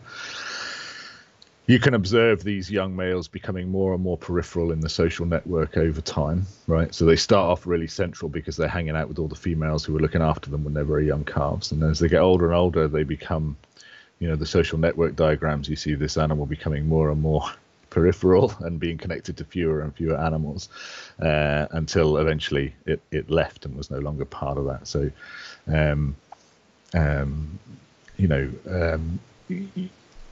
sounds like a bit of a sad story, right? But it generally, I think, gets shunned out of the group, right? And fewer and fewer animals want to hang out with it. Fewer and fewer animals want to spend time at the surface. Maybe because it's obnoxious and behaving in obnoxious ways, and therefore, eventually gets the message. What we see in part of our study area in the Mediterranean is this thing called bachelor school. So the general theory will go, this is not well studied because it doesn't happen in areas that we typically can study them, is that they still want to be social, and so they find other similar aged males who also still want to be social, miss their social groups and things like that, and they form these things called bachelor schools, which are basically groups of young males that are sort of hanging out. with each other for periods of time, and we see evidence of this in certain parts of our study area in the Mediterranean. Okay, and ultimately, as they become bigger and bigger, then instead of being potential buddies, they're potential competitors, and so they end up being kind of solitary. And then when they're big enough, they come back to the tropical areas, and they roam around looking for groups of females and mating opportunities in there. And we know virtually nothing about the relationship between what dialect group of male is born into and then where it ultimately comes back and starts looking for opportunities, whether it prefers its own vocal clan. It will certainly remember those dialects, although mature males on the whole don't produce codas themselves. Or whether they avoid that, to try and avoid inbreeding and things like that. We know from the evidence in the normal, if you like, DNA that males actually will sometimes transfer between oceans and things like that. There's far less geographic genetic variation in the nuclear DNA, the standard DNA that you get from your mum and your dad, than there is in the mitochondrial one. And the only real way to explain that is that the females are staying put in their various ocean situations, and the males are going all over the place and mating with whoever they can. Yeah, and there's like evidence of like one of the males that like I saw in the Caribbean while I was studying out there was also like sighted in Iceland, so like obviously like they travel like quite a bit, and the sperm whale is kind of an extreme animal as far as that goes, because like the females and the male, like when they're mature, like live so far from each other, and they're like so sexually dimorphic that like fathers don't really have a role to play in the female social world. Like it's very much like like mothers and aunts and grandmothers are very central and important, and they're the one sharing the knowledge, but males, they kind of like come and go, and they're not like as part of all of those like social dramas that we see unfold in more tropical areas, and like we know much more about, right? There might be bachelor school dramas that we don't know about, like happening in the Med and in Japan and Norway and stuff, but we just have so little information, and that's kind of like a big interesting question mark out there. Oh, have we tried the mirror test on whales and dolphins? It has been tried on bottlenose dolphins, and they react in fairly similar ways to being marked as chimpanzees and things like that do. So, to the extent that the mirror test is what it purports to be, then the bottlenose dolphins at least pass it. But recently, so have cleaner wrasse, little fishes that clean other fish on. Now they are sophisticated animals in their own right, and they have a whole need to keep a track of which of the big fish they have. So sometimes these cleaner fish cheat, right? And they, instead of cleaning the parasites and stuff like that, they take a nice big chunk out of the mucus protective mucus covering of the fish that they're cleaning, or they nip a bit of the fin off and stuff like that, right? And that's kind of cheating in that interaction.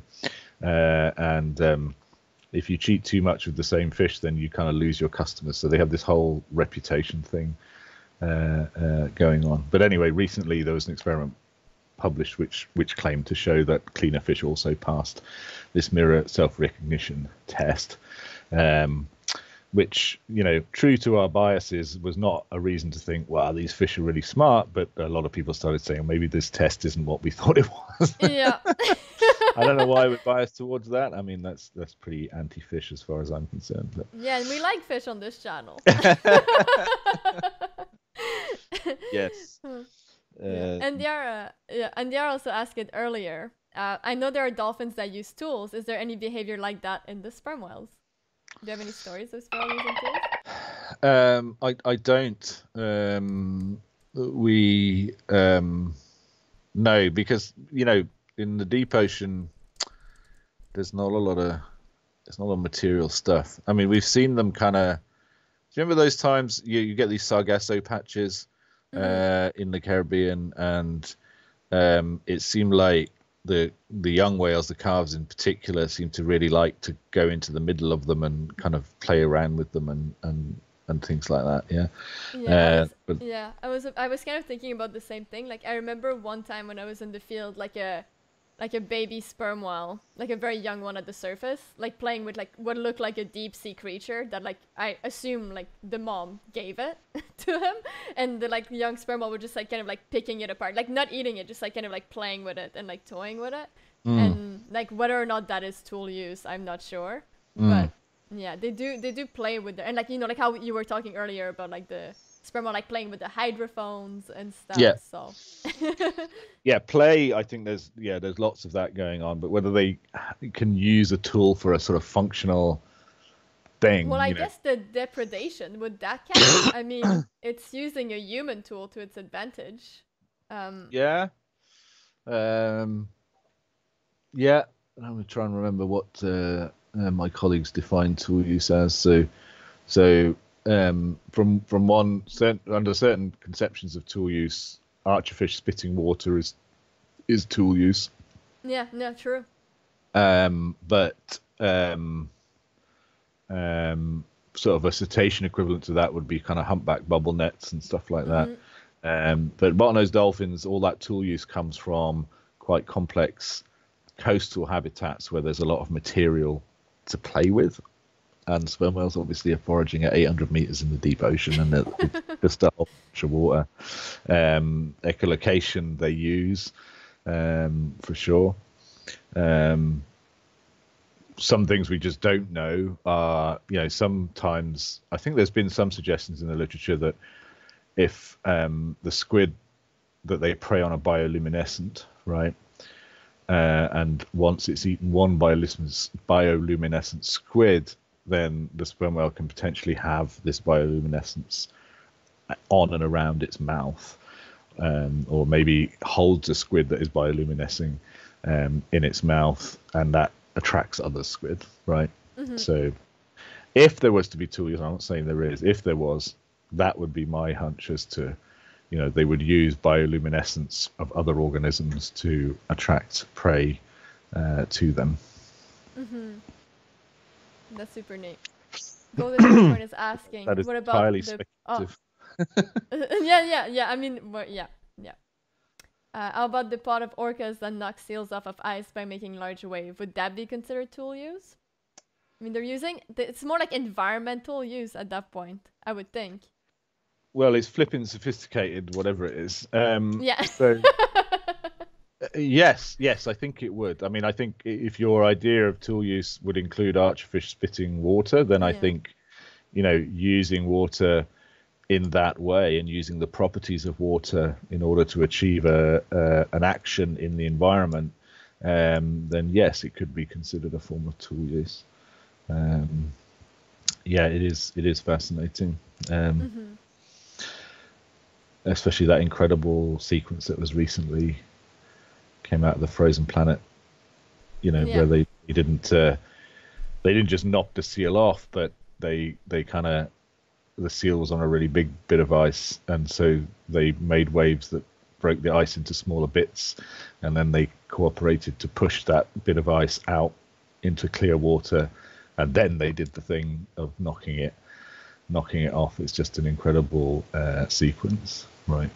Mm-hmm. Interesting story. I got a friend who was actually potentially the subject of one of those attacks. Please tell. He had gone to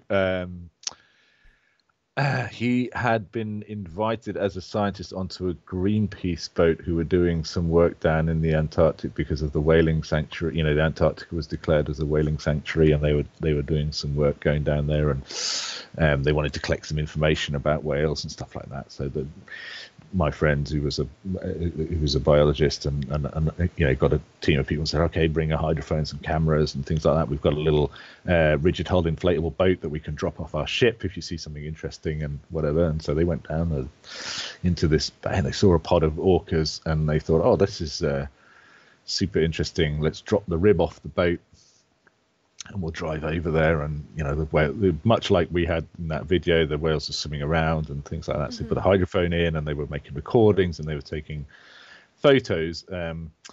And he noticed a couple of the animals were doing these spy hop maneuvers, right, which you see on that sequence. But it's this they kind of they go vertically out of the water, so their eyes clear the surface and they can kind of look around and see what's happening. Okay, bad sign if you're a seal on a piece of ice.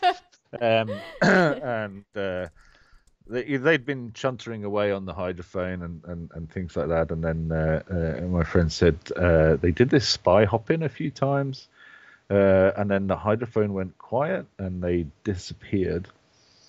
And then they turned around. They heard some sort of wave noise or water noise, and they turned around to see three of the animals doing exactly that behavior, right? Swimming straight at them, generating a wave, and then diving underneath. Oh yeah, there's a spy. Yeah, that's what it looks like, just for people.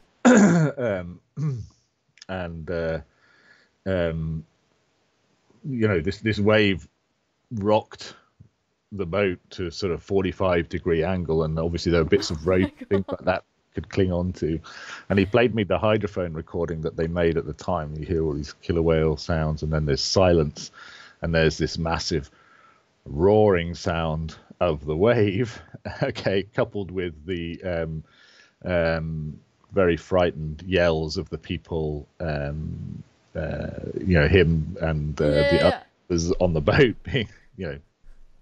being quite scared about what was happening. So at that point, you know, they did it once, and they pulled in the hydrophone, they started the engine, and you know, went as fast as they could. We're out of here. Out of the bay. But they, so the punchline to this is that they sort of planed this boat at 15 knots or something like that, and they did it for 5-10 minutes and thought, oh, that's it, we're safe, right? But it was a Greenpeace boat, so Greenpeace boats are equipped with fixed cameras that are always recording when they're out, because sometimes they get into quite you know, sketchy situations when they're trying to stop waste being dumped or something like that. And he said they reviewed the footage after this incident, so you could see the boat going like this, and then them planing away, and they bomb it off for 10-15 minutes, and then they're kind of like, well, we must be out of there now. That's fine. We're safe. So they stop, and you can see on the video that while they are looking back where they came, right, because like, where are the orcas? Are they with us and stuff like that? Another orca spy hops behind. He didn't even know it until they'd afterwards. And you know, it was just made you think how vulnerable and how incredible these animals are, right? They're legit. They can sink our boats. They're legit sort of fascinating species or set of species in their own right. Yeah, and they're at home where they are, right? Like, we're just like visiting. That's like something I talk often, like on Twitch, and like especially when I'm like kayaking and stuff, is like, this is their house. Like, we're visiting them, and we're just, you know, like, we're pretty awkward, and like whether you're on a boat or in a kayak or like swimming or whatever, like means of transportation, like you're in their territory now. Like, this is their house, and it's important to be respectful of that. And it's also very humbling to, you know, like, I feel like we're so comfortable on land, and we're like so used to the comforts of, you know, like our societies and technology, that it's very humbling to be put in a situation like that where you're like, wait a minute.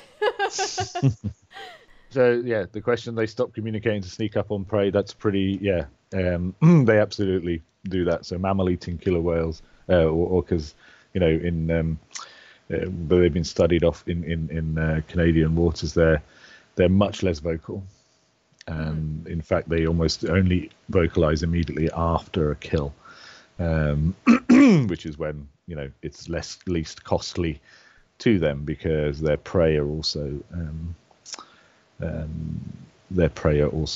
listening, right?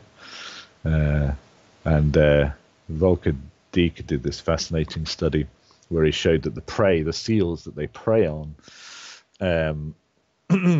had learnt the difference between the calls of fish eating and mammal eating killer whales, right? And they did it by selective habituation. this process where they would become, so that the baseline for a seal is if you hear something that sounds like an orca, you get out of there, right? But because the dialects of the killer whales are so distinctive as well, over time in a particular habitat, these seals would get and habituate to the calls of fish-eating orca because they're not a threat. And jumping out of the water is a big opportunity cost for a seal. There's a lot of energy, blah, blah, blah. It's a pain in the butt if you're doing it unnecessarily. So they would habituate to the fish-eating whales calls. And he showed this by doing playback experiments and watching what happened to the seals. He showed that they wouldn't respond to fish-eating killer orca calls. They would respond to local mammal-eating orca calls, and then they took the conservative approach of also responding to any other orca calls that this researcher had recorded in other places, so would be unknown to the seals in that area. So you get the idea there of this kind of arms race between predator and prey, trying to figure out like what and the seals themselves pretty smart and cotton on to the fact that these fish-eating calls are not a threat to them, and so they habituate and they stop responding to them. Yeah, I wonder if the mammal-eating orcas would emulate fish-eating orca calls to lure the seal eventually, or if they're just so repulsed by the idea of fish-eating orcas that they're we can't steep that low, guys. We can't do it. yeah, that's right. I think it's that could cause a lot of tension in the old Orca society. Yeah. Yeah, that's super interesting. Like different gangs imitating their signs, in the wrong place. I think it's just, there'd be consequences. Let's show some good little videos here. Yeah, we spent a lot of time on the water together.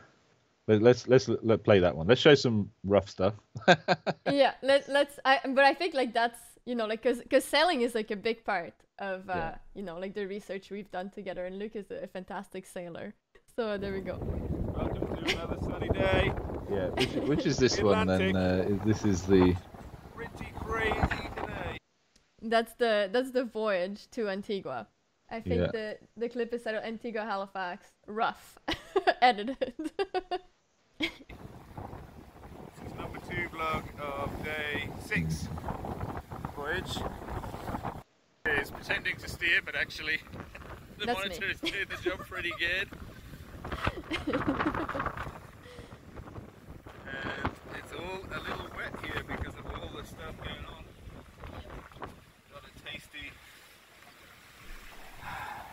28, 29 knots of wind, just above the beam, so that's good. Pushing 8 knots quite comfortably. There you go. Yes, that was quite pleasant sailing Loving it. actually. The crew, yeah, we were flying. Yeah, we were having a good time. we've had this going on for a good 12 hours now. So everything's a little damp down below. But we're gritting our teeth. It's not going to last. And it's pretty. It is very majestic to see the sea like this. Oof. It's the only place you can come to see it.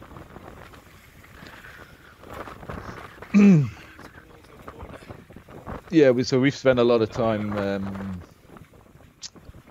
admiring the majesty of the sea, and when you're out there, the only way is through, right? I mentioned that had been going on for 12 hours or something like that. You just gotta you gotta do that. So that was, I think, the roughest time we ever had together was probably going back up to Halifax, right? And we had that front pass. Yeah. And that video is like the aftermath, because we'd gone through that awful rainy stuff where it was 30 to 35 knots for a few hours, and poor old Ben was up on watch getting hammered by it, and then pretty much as soon as his watch ended, the sun came out, and Yeah. but the waves are still pretty big, and that was impressive. The nighttime one might have been as strong as that, but you don't get the same sense of it. Yeah, because I mean, we can play the nighttime one now. But before someone asks, do you ever get seasick? And what's really funny, is like during that video. So like this segment here. So that's actually not the voyage down. That was to go to Antigua. That was another voyage. I had them mixed up. But pretty much we were like sailing to get to where we would like be able to do research, right? So like we're sailing down. Yeah. And we're trying to like go to the area where we'll do research, and we were stuck in this like, you know, like system that made like those like super big swells for like, you know, probably like 2 days, right? It took us a while. Yeah. I mean that this is great sailing, right? Because it's coming from behind you, so it's just pushing you along, and it's rough, but it's not super rough, and as you can see, we're making great speed, so we're just eating up the miles. Yeah, it's like fun. Like you want it to be like this, even though it's like big condition. It was quite fun, but it was like 2 days spent, you know, like at an angle, like going along, even though like quite fast. And I don't get seasick during that time. Some people did on the boat, like some people were not having a good time, but I get seasick after. So like after like we made it to Antigua, you know, we've been at sea for like 2 weeks and in that kind of conditions, and then as soon as we like got to the dock, like people like opened beers, and I just like got sick, like because it was too still. So I get land sick after the ocean. I never get sick on the boat. You don't get seasick much. You accustom pretty quickly. You spend so much time at sea. Yeah, that's right. I did get seasick when I started sailing, and the first 24 to 36 hours, especially if it was rough like that, would be pretty grim for me. But as the years have gone by, I think I've grown out of it, or the bits of my sensory biology that cause it have degraded the same way as my high frequency hearing. So yeah. Oh, we have the one that's rough, that shows underground. Actually, that's kind of a fun one, like what it looks like underneath. Can show that. So this is what it looks like under the boat. So like when you're, you know, like on the tack, so like the boat is like angled, right, to like take advantage of the wind. So people live at a bit of an angle for a bit, so you guys will get an idea of this. It's day 7. It is the day of leaning. What's going on, Taylor? Where are we? We are close to Montserrat. We spent about 12 hours last night getting from where we had dinner back to where we had dinner. So we're just trying to figure out what to do today. Yeah. Given that we like to be on this inshore transect, we've had to put in some pretty aggressive tacks. Something's gone wrong with the stove. It's a very funny angle. Yeah. Also, the clothes are going. Yeah. But doesn't mind, she's having breakfast and reading. Casual. That was me. I've got to go out there in a minute. Pretty crazy. Oh boy. Oh boy. So that's what it looks like from underneath, right? And then we just do the foredeck one.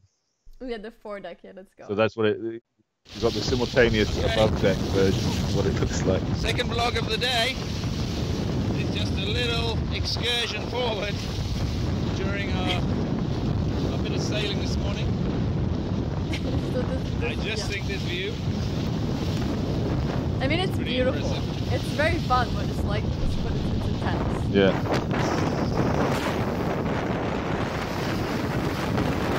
So there's actually less wind in this video than the first one, right?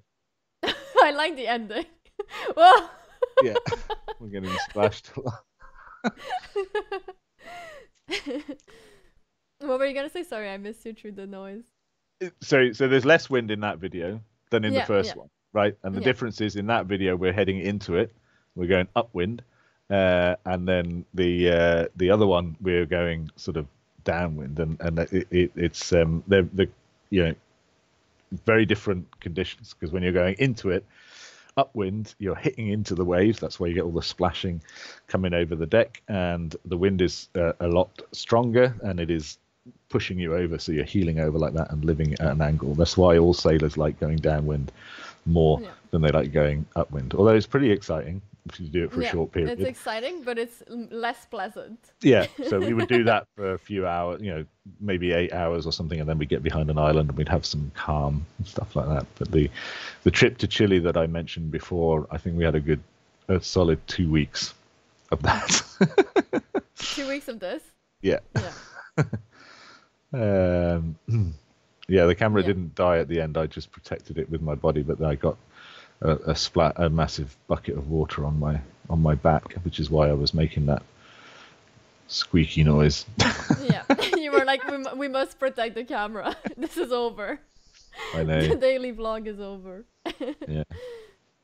Yeah, and the next video is at night, and this is gonna be pretty funny, because often people on this channel, like I often start singing randomly. That's something that Luke is aware of, because I do that on the boat, but I also do that on Twitch.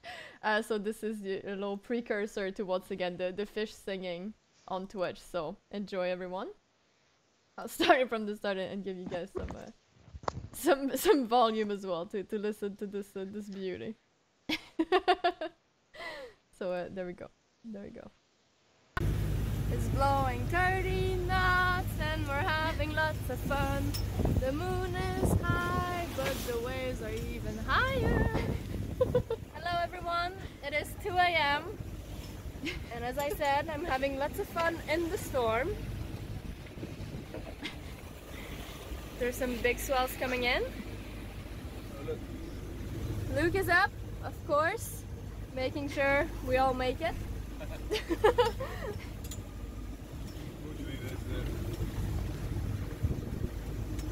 Someone that didn't. Oh, Yeehaw! the first casualty.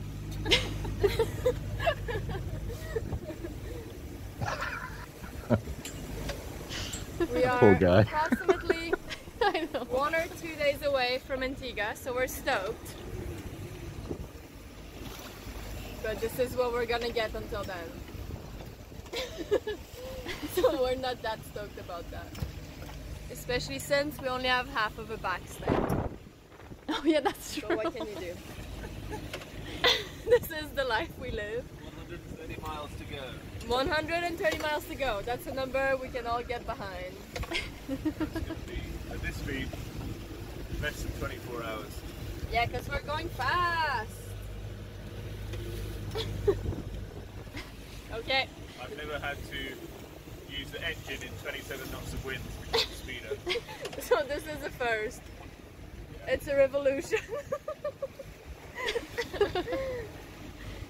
Morale is high. We're having a good time. But we are up here, I'm not sure. We are up here. True. A little bit more shaky down there. Anyways, we were having good night, everyone. So yeah, that's what it looks like at night. Because we take shifts.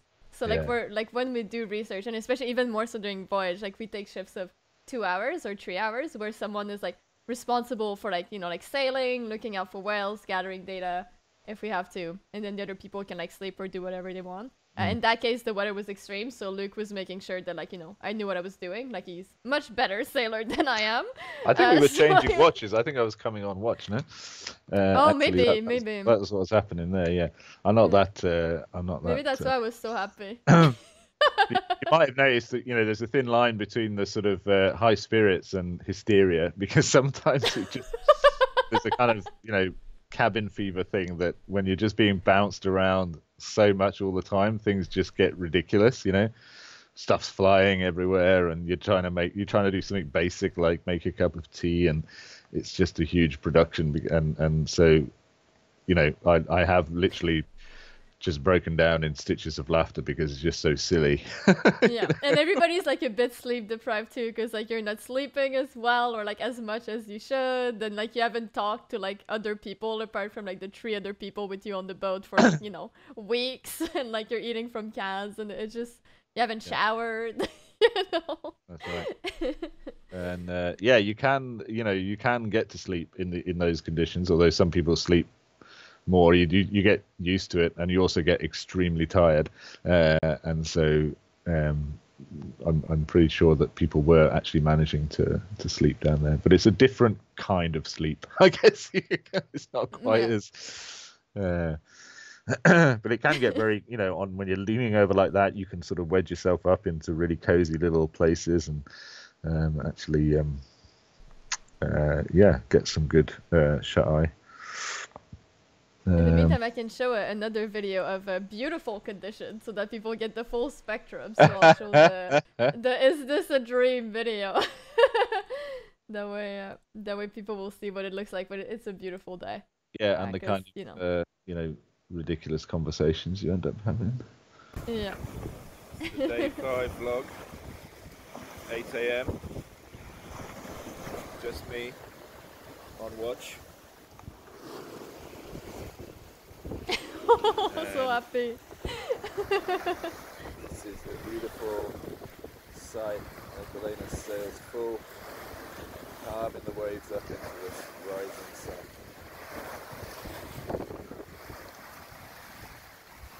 It's one of the lovely sights.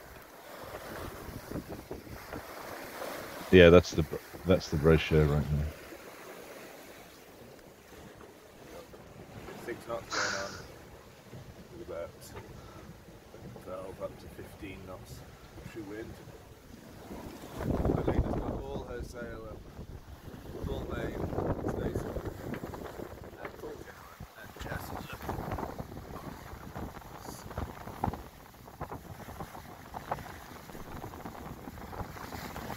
Bye. One of the question was, from Pupas that says, what does Dr. Rendell think we can learn / have learned about our own human communication through other animals? Let's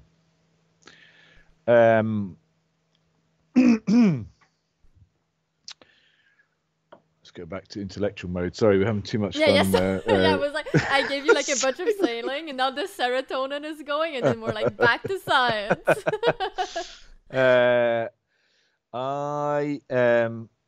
Right. So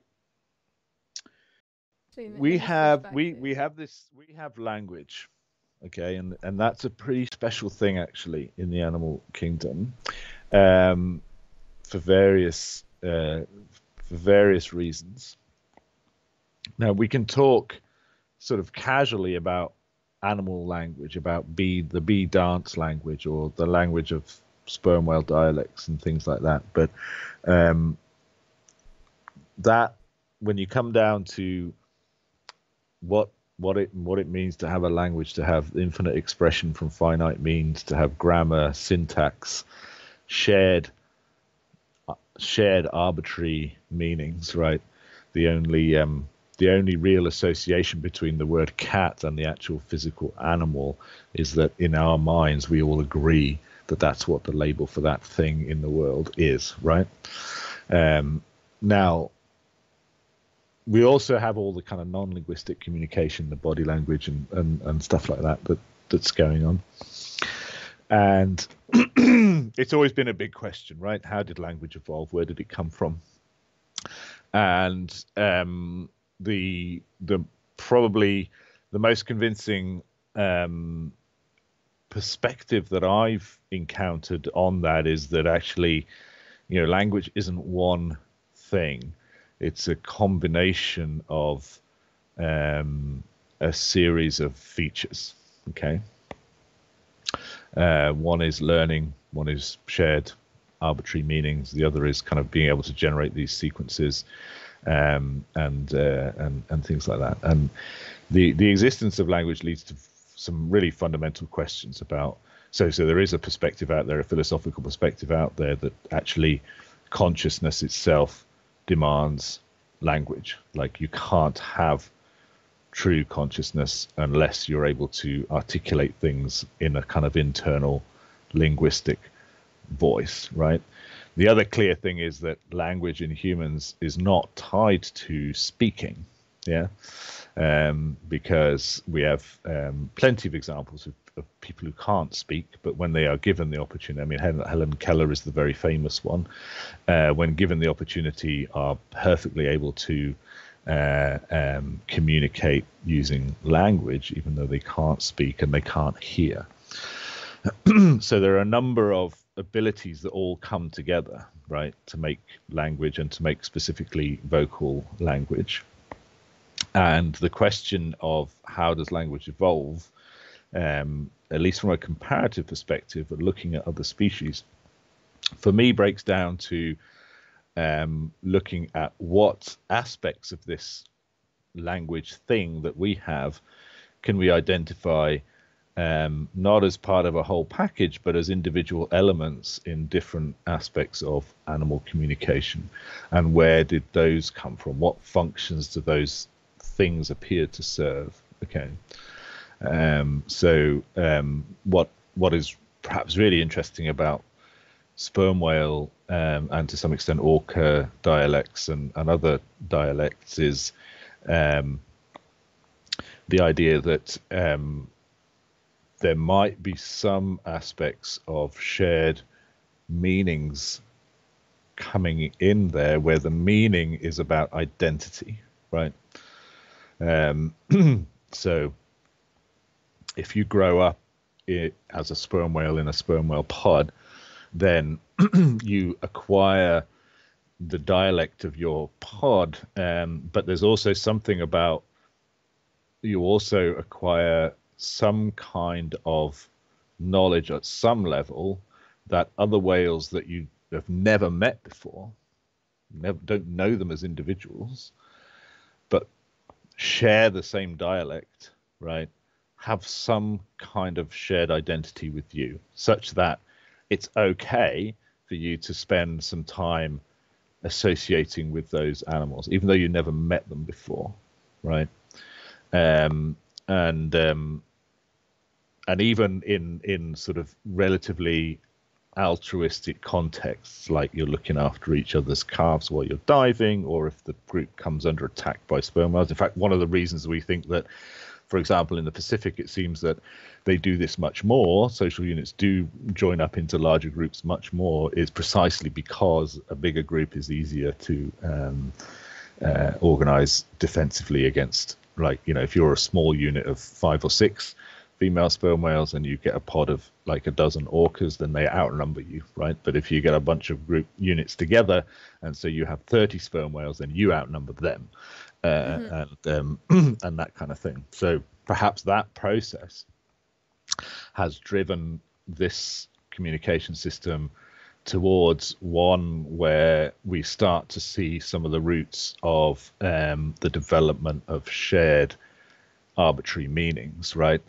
And so the forms of these coders have nothing to do with a sperm whale in the world, just as the word for cat doesn't have anything to do with the cat in the world.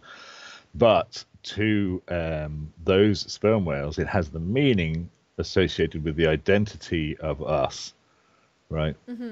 Even though you've never met that animal before. Yeah. And if you hear a different dialect, then you know it's not us, right? And so you start to get arbitrary meanings around the concept of us and not us that have nothing to do with the actual forms of the coders. It's just that that's the code that we make, and anything else is not us, right? Not we. Mm-hmm. So there's one example. The other, so some other examples I can pull from cetaceans, for example. But as far as we know, there's no evidence that sperm whales can construct elaborate grammatical syntactical sequences of coders that then have the potential for, you know, expression multiple expression. However, in humpback whales, we do have examples of, in their song, sequences, complex sequences that evolve into, higher, let me get this right. It goes from the beginning. There's studies of humpback song which show that, all else being equal, over time, the song in a population tends to get more complicated. Tends to have more different types of units, and the sequence gets a little bit more complicated. And it's possibly in that ability to remember and reproduce complex, sequences, that some form of competition between males is enacted, or some kind of sexual selection process goes on. So there you've got not shared meanings, but the production of sequences according to specific rules, right? So humpback song sequences consist of hierarchical, so they have subunits and then units and then phrases and then themes. So there you have the aspect of generating sequences according to some set of rules, some grammatical perhaps rules or syntactical rules, but not many of the other aspects, right? And then if you look at bottlenose dolphins, then they live in sort of societies where individual one-on-one relationships matter a lot. So they live in kind of communities rather than pods, and everyone in a community can potentially interact with everyone else in that community. And they have these signature whistles, which are whistle contours that are unique to an individual dolphin, right? And they sort of settle on one in early life, and that becomes their signature whistle for life. And they also mimic each other's signature whistles in what appears to be a form of addressing. So it's kind of analogous to names, but the point there is that there are labels, right, that associate with specific things in the environment. So this whistle is associated with this individual, and there's been studies that show that these associations can be retained in the memory for decades without ever seeing that individual or hearing that whistle, right? So it clearly is a very strong association that gets formed in the animals' minds about this whistle is related to that individual. So it's like a label, okay? So all of these are kind of really examples of aspects of language, right, that have evolved in kind of independent ways in independent settings. And then the interesting thing is that these species have different social structures as well, right? So we can start to explore, okay, so if this social structure leads to shared meanings of identity, but this social structure kind of is related to the evolution of individual labels, but this kind of process leads to learning of sequences, right? What kind of things must have come together in our evolutionary history, in our social structure, to have led to this thing that we call language, right? Which I'm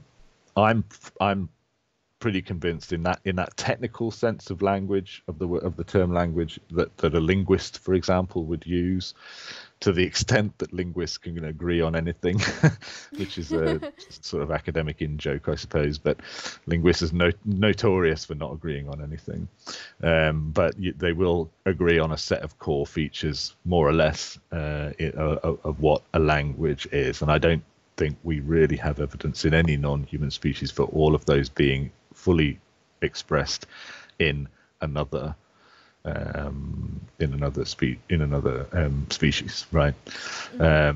Some people will say, well, that's because we haven't looked properly yet, and we have these fantastic new artificial intelligence tools, and they're going to figure it all out for us. But I think that kind of skims over the fact that all of us have by far the most powerful and sophisticated language detection device sitting in our skulls, right? If you go and meet another person, if you don't share any language at all, you do immediately recognize as that individual as someone a bit like you with the potential for communication. And if you sit down in a room together and you're locked up, for example, lots of accounts of this, people have been put in prison together, for example, and they don't share a language. Well, after a while, because they recognize that that is another individual like themselves who has the potential at least to communicate linguistically, they can figure it out, right? And we've been listening to and looking at animals, I think, long enough now that while there's enormous amounts of complexity and things that we don't yet understand, our ability to detect language in others, even without the ability to hear or speak, in the case of individuals like Helen Keller, kind of overcomes those barriers. And I think if it was there in other species, it would have overcome that barrier as well. The saying that, and I can't remember who this needs to be attributed to, I'm not claiming it's mine, I've heard it somewhere else, but I can't remember where, is that language finds a way, right? If it's genuinely language, it will find a way through those kind of barriers, like not being able to hear, not being able to speak, not having a common language, a common vocabulary, or something like that. Because it's really a special thing, really special thing. So that's where I think we can, learn about what other animals are doing. Yeah, like the fact that they don't necessarily have like a language as far as like, like human language goes, doesn't mean that, like obviously they're communicating with each other, they have dialects and stuff, and it's like very interesting to kind of see like how like different animals use like kind of like different parts of what we consider language, and like how different like their different societies and social structure emphasizes different parts of what like became altogether like a human language, right? Like as you mentioned, like the part of like having like symbols and meaning, the part of like identity, the part of like those like repetitive like longer forms. So it's really neat. Yeah. So I'm borrowing there from people, scientists like Tecumseh Fitch and those kind of people who are both smarter than me, and have also thought about this an awful lot more than me, but they've come to the conclusion that language isn't one unitary thing, right? It's a collection of abilities and things that come together to work as language.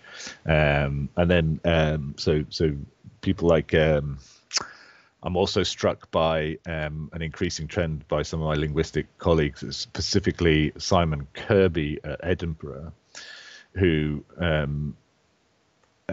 is really into this idea of so he did a beautiful experiment of how language finds a way, right? Which is that he had two people interacting through a computer system, and all that these two people could do was move a little figure between one of four squares, right? So there's a 2x2 grid, and you could move one figure into one other, right? And you could move it around. And he set these pairs of people the goal that one of them would be shown a particular one of them would be told, right, this is the goal square. I can't remember exactly what it was. They had some kind of goal, right? One of them had to communicate to the other. They had some kind of goal, and they would end up by putting their two figures in the right place to do it, right? But all they had to interact with this 2x2 square, and they could see where your figure was and you could see where there was, right? And he showed how even in that simple scenario, people started to develop idiosyncratic pair-specific languages between them. So if I go up and down like this, it means a particular thing, right? And if I make an L shape with my figure, it means something else. And they would spontaneously develop this shared set of meanings like that. So that's what I mean by kind of language finds a way, right?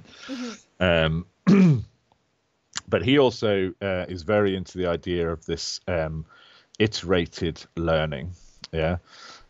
So even if you have people communicate ideas, for example, by kind of Pictionary type stuff, that game where you draw a picture and it's supposed to bring a word up, right? And you've got to guess what the word is, kind of thing. And how very quickly complicated drawings, if you have to pass them along a transmission chain, so right, become very, very simple, very simplified, and much more smooth things to draw, and things that are difficult to misinterpret.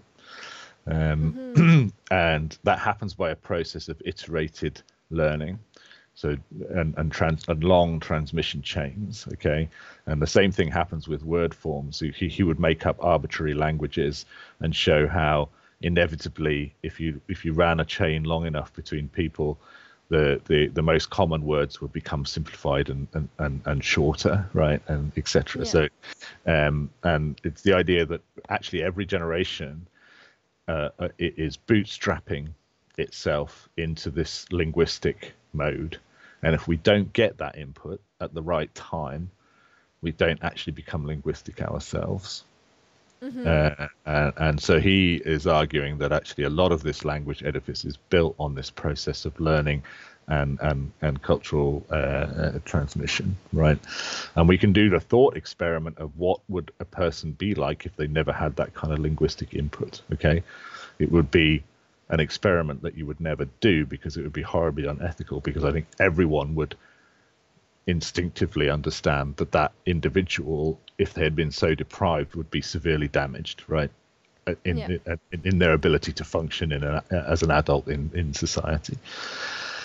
And there are stories of these so-called feral children who've been raised by wolves or abandoned in the forest and then found later, and they're always profoundly damaged. But the trouble with that is it's not a natural experiment, because it's also there's possibly a causal circle there, that the reason those individuals were abandoned in the first place is because they actually had some profound learning difficulties that became apparent, and the parents therefore, as has been done historically and prehistorically in incredibly cruel ways to people with learning disabilities, they get abandoned or worse. And so that may have been a sort of circularity there, that actually they would have been severely impaired anyway, because the reason they were abandoned was because they had learning difficulties. Anyway, these are sort of tragic sidetrack there, but the point is,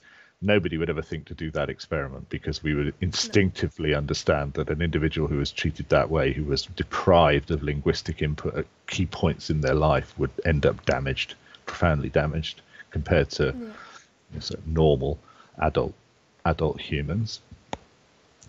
And so there's this idea that actually language isn't necessarily something we can take for granted, that it has to be bootstrapped in every generation by this learning processes. So you get the conjunction between two of my favorite themes, which is communication and social learning, cultural transmission. Right? Which are like very so far, does that make sense? No.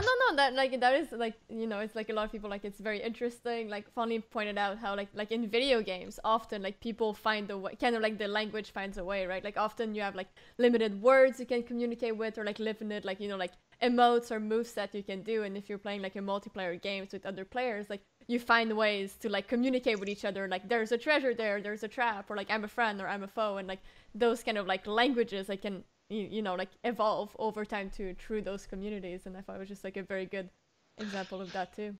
Yeah, I see the comment about crouching down, meaning and I'm friendly, and then we see aspects of that in perhaps other animals. So dogs have this play bow, the very characteristic.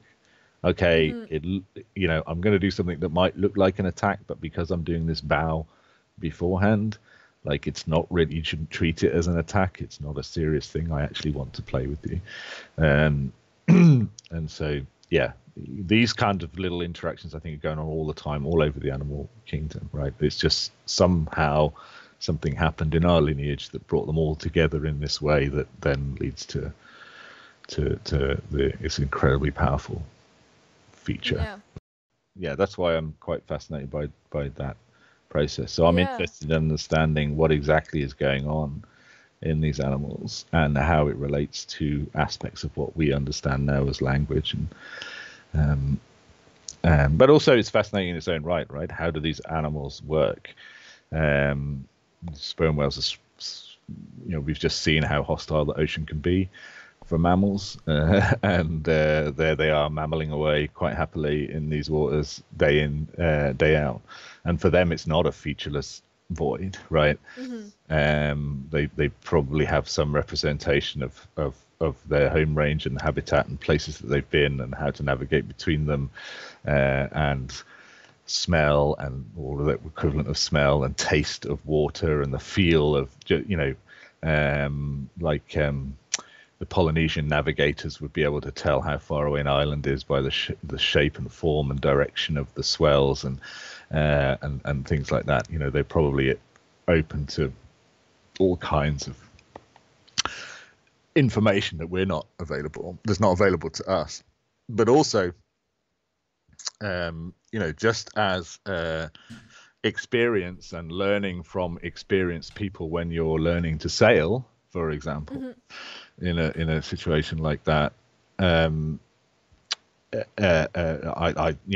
think we both probably suspect that that's really, really important to a sperm whale. A sperm whale that isn't exposed to that kind of information just by dint of following their own group around, probably doesn't know enough to do very well. So Hal and I have written about this when we talk about culture being vital, right? That without some cultural input at the right time, some socially learned information at the right time, these animals actually can't become fully functioning or evolutionarily successful, or they probably have very depressed fitness compared to animals that do have it, right? And maybe that's a common need across all different animals that are living sort of lifespans of a certain length in conditions that are changing or changeable, or where it's pretty opaque how you learn something for yourself, right? Because there's loads of ways to go wrong in the ocean, right? When you leave Antigua, Halifax is at 15 degrees, not 14, not 16, right? There's 359 ways to go wrong and only one way to get it right. And in that sort of situation, individual learning is a high risk strategy. Yes, I wouldn't have not have made it. You would have done. You would do well to try and maximize your use of the experience of others. Yeah, do you think this is just like a me question now, because I find that so interesting? Like, do you think like humans, like a lot of humans, like enjoy the act of learning, right? Like this idea of like skill building or like learning things is something that like we enjoy. Do you think that that's something that's shared across other species? I mean, obviously, like all theoretical, like we can't know. Yeah, I don't know. I mean, enjoy is such a subjective term, isn't it? We have animals play, and often the form of that play is sort of safe versions of what are very, very real and dangerous things that they're going to have to do or do in other aspects of their lives, like hunting or competing with others. And evolution has to find some way of making these bags of cells do things that are useful in evolutionary terms, fitness terms, right? So it has to find a way of rewarding us so that we then, I don't think it's an evolutionary coincidence that orgasms are particularly pleasurable, for example, right, Paul? Yeah, that's kind of like what I'm thinking too. Yeah. Like, it would make sense to like reward, like if you want your organisms and like creatures to like keep learning, it's good for them to like learning. Like then they'll do it more often, and then they'll like survive. Right. Like theoretically, like an organism that an animal that likes learning will do better than an animal that doesn't like learning if they both have like equal capability of doing it, just because one will do it more than the other. Yeah. So there's a theory of human learning called natural pedagogy, which suggests that as infants we are incredibly tuned into what our mothers are doing and sharing attention with our particularly our mothers, but with our parents, right? And this joint attention is a very crucial part of some theories of learning, some theories of education, that it's joint attention, that it's both of you looking at the same thing and attending to the same thing at the same time. That is the most powerful conduit of learning, right? And I'm trying to think of examples from my own life of learning things that I'm particularly enjoying it. But I think that's probably a little bit too anthropocentric to do that. But I mean, joint attention in primates is known to be a thing, and the rewards themselves, like successfully opening a piece of food or something like that, are there as well. I like the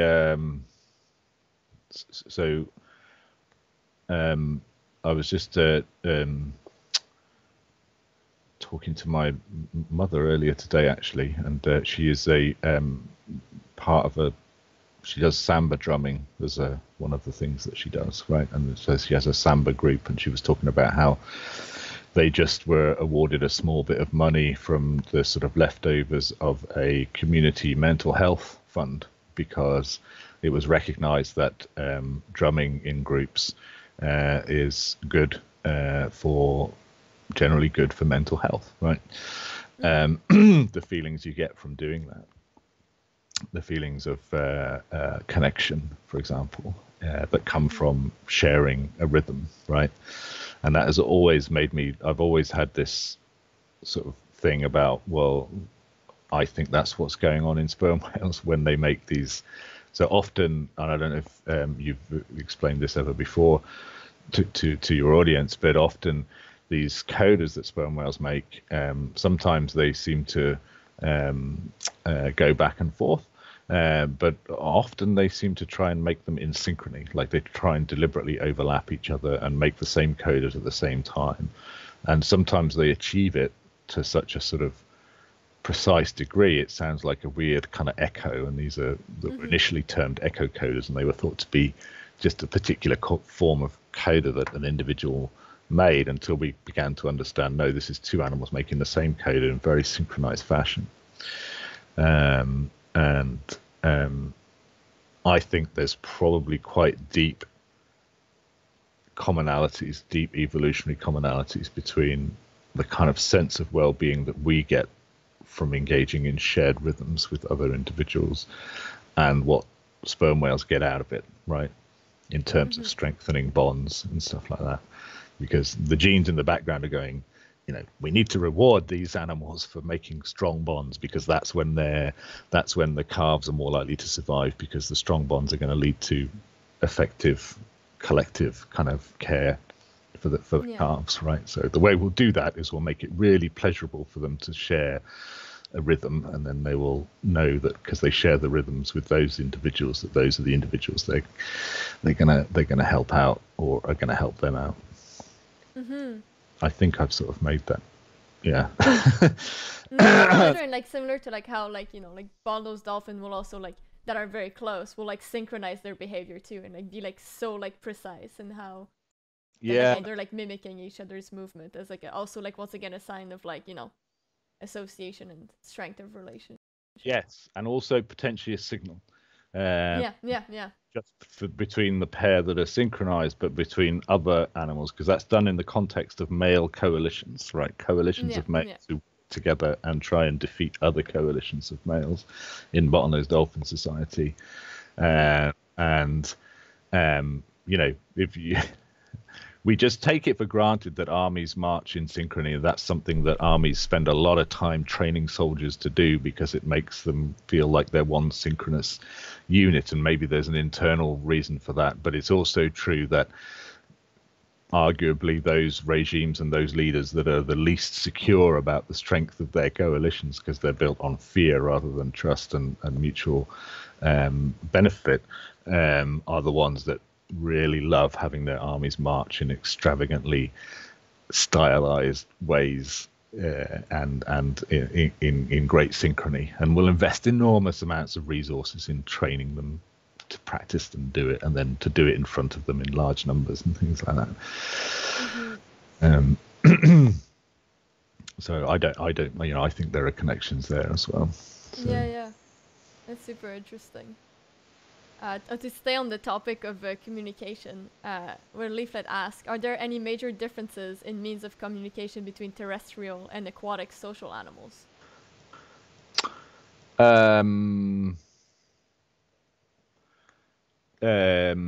Well, there's probably less visual stuff going on, So, you know, it's probably harder to do things like say, I hate dolphins with a smile on my face. Understand that I don't genuinely hate dolphins. I'm just doing it to wind her up. And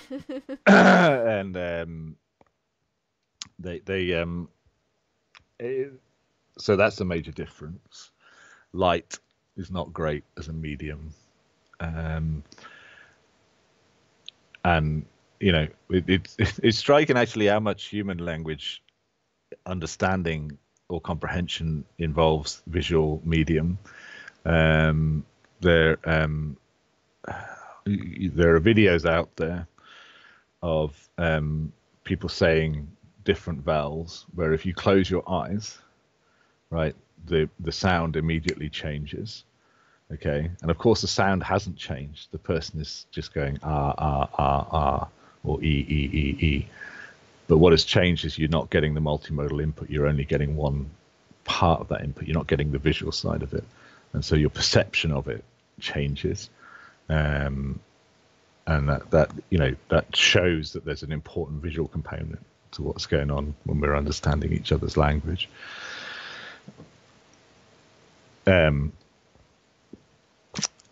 So there's that. I also think that because water is so great at transmitting sound,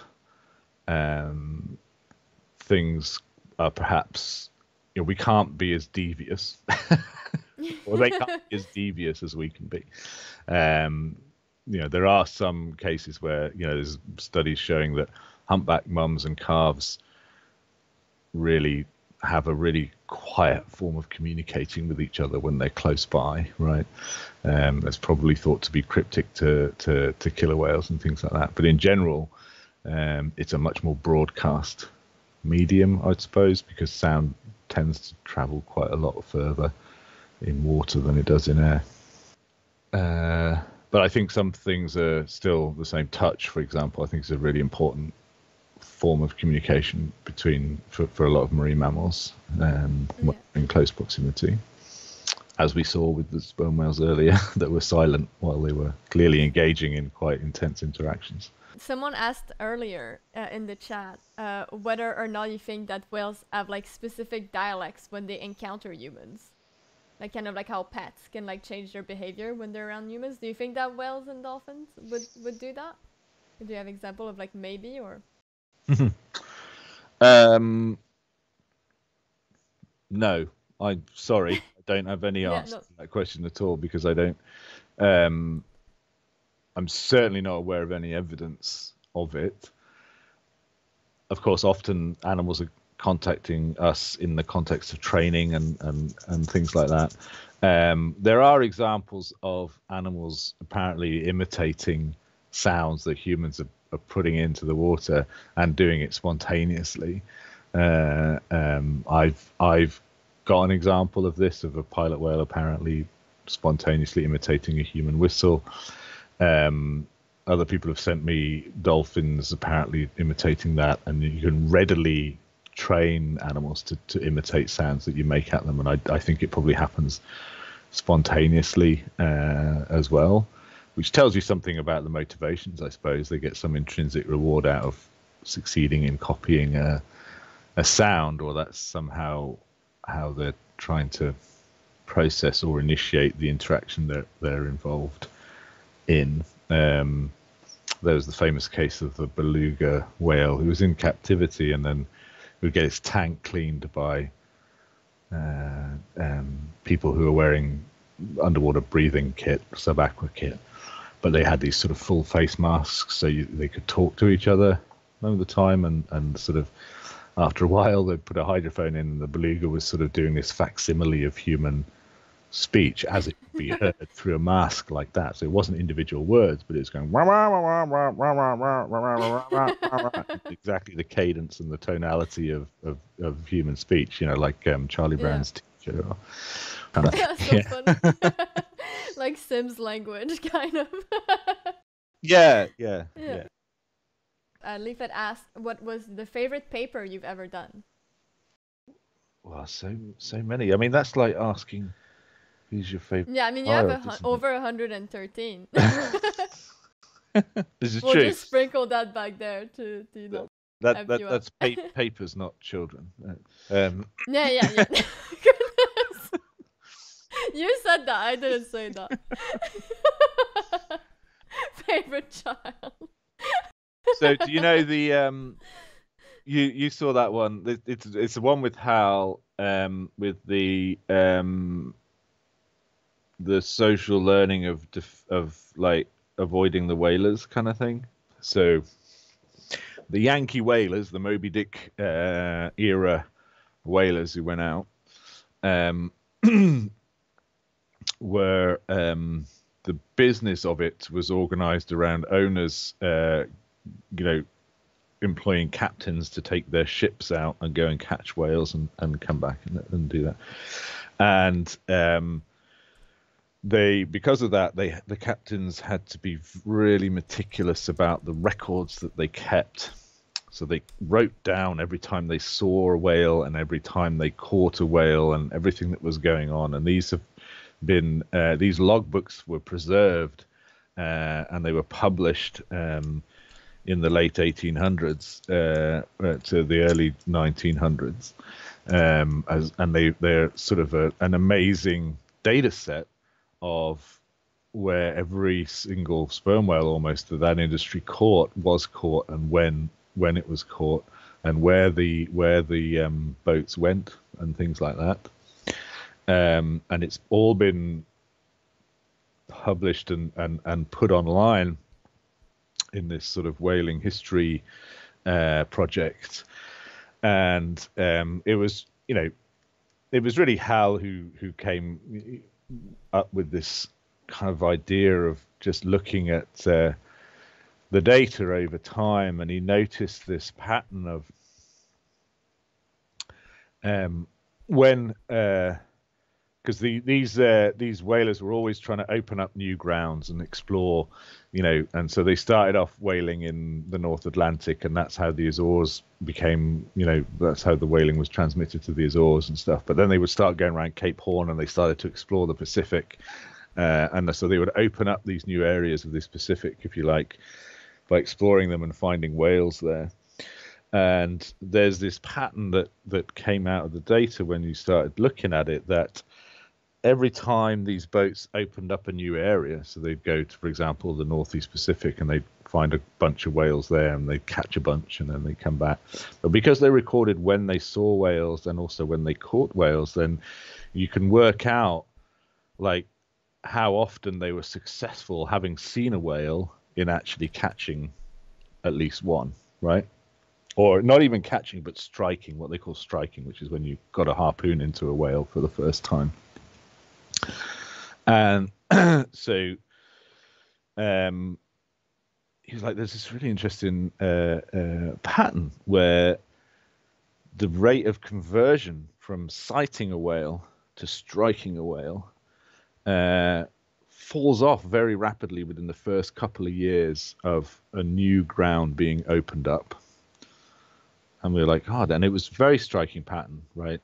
And the decline was, 50 to 60% in the rate of converting sightings to strikes. So it was a dramatic decline. And we started thinking, well, and so then we got our heads together and really just went through what could be causing this, right?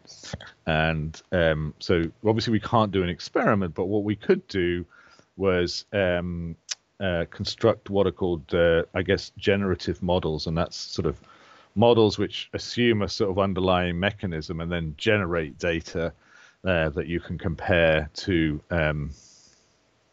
actual observed patterns, right?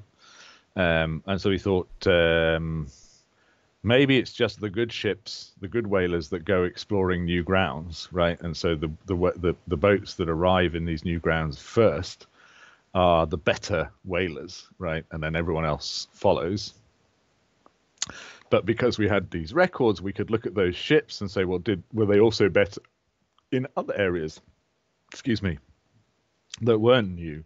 Okay, and they weren't. So there didn't seem to be anything special about those particular ships that were opening up the whaling grounds in the first place. And then we thought, well, okay, maybe what happens is you go into an area and like, predators in the savannah or something, you pick on the weak and the old initially because they're least able to escape.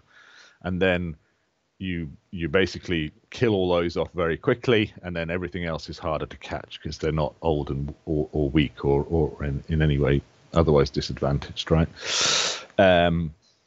But the rate at which they would have had to have killed off those older whales under any sensible assumption of what proportion of the population were in that state was way above what these whalers could catch. They're still in sailing ships and rowing up to the whales and stuff, and it was just they caught a lot of whales, but they couldn't have caught that many in that short a period of time. So then we were kind of like, well, what if animals are learning, and individual whales or individual units are actually social units when they encounter a whaling ship for the first time, learn how to try and avoid them, and then subsequently they are harder to catch, right? And again, that model couldn't explain it because, again, we're talking about hundreds of thousands of whales here, and even with the size of the Yankee whaling fleet and the amount of effort that was going on, there was just no way they could have encountered enough units and had them learn on a unit by unit basis, social unit by social unit, to account for the rapidity of this drop, right? And so then we got the model that could account for it was one where not only do the units that are attacked learn something about the whalers and learn a little bit about how to get away from them, but then remember we were talking earlier about how whales that share a vocal dialect will associate with other social units that have the same dialect even though they've never met them before. So then our models could only produce that decline if the units themselves were learning from each other when they were associating. Okay, so you would have a group, and then a unit would be attacked, and then all the other units in that group, if that unit had some good idea, would learn that good idea as well, right? And then it would be transmitted, and that was the only thing that we could come up with that could be transmitted so quickly through the population that it could reduce these catch rates, these conversion rates, down to 50 or 60% compared to what they were when in the first years that area was exploited. And so we concluded that actually, so it was often a common refrain, right? If these whales are so smart, why do they just let themselves be caught like that? It turned out that they weren't. They'd figured simple things out, like if you're a sailing boat or you're being attacked by a sailing boat, you swim upwind, which was sometimes reported, and then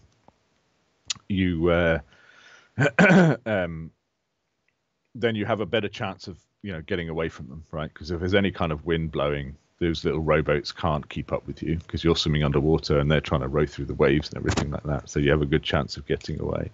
Simple tactics like that sound simple, but were very different to the kind of things that you do if you're attacked by orcas, which would have been their primary threat prior to humans arriving on the scene. If you're attacked by orcas, you've got to basically face them down or somehow make it difficult for them to attack you. So there's two principal tactics. One is putting all your heads together and forming what's called a margarita, not the drink, a marguerite flower kind of shape with lots of thrashing tails, and all the heads are in the middle so that any animal that approaches is going to get a whack from the tail.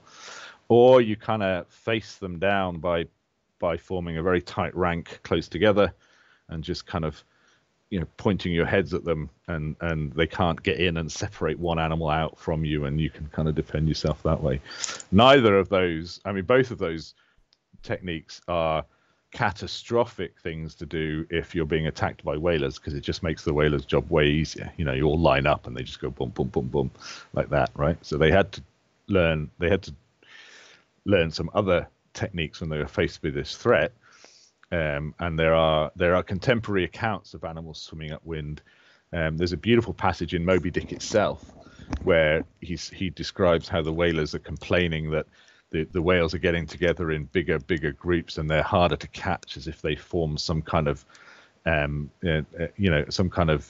pact between their nations in order to sort of work together against the whalers. So the whalers themselves noticed it, and we talked to some environmental historians as well about this, and it turned out that this was apparently in that field common knowledge, that they'd studied enough of these sources to know that there was clearly something going on like that. But this was the first time we had kind of data to back it up and support it. So we published that, and it has to be one of the papers that's got most sort of attention outside of the academic field, really, of all the ones I've published, because people really liked that story, that they were getting one over the whalers, and they were sort of spreading this information to their populations, and that was how they were actually able to reduce the impact of whaling on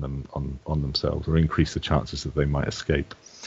And after we published the paper, even that we may still be able to see the effects of this now, because the Roger Payne, who's a famous whale biologist, he has a boat called the Odyssey, and he had did a big round the world survey where they were going and they were taking biopsies from sperm whales, which you do by approaching them and firing a short crossbow dart into their side, which pulls a plug of tissue out. Okay, not unlike being harpooned, as an experience, being harpooned by whalers. Obviously not as traumatic when the actual thing happens, but the same deal. You're being, approached, and then something's being fired at you.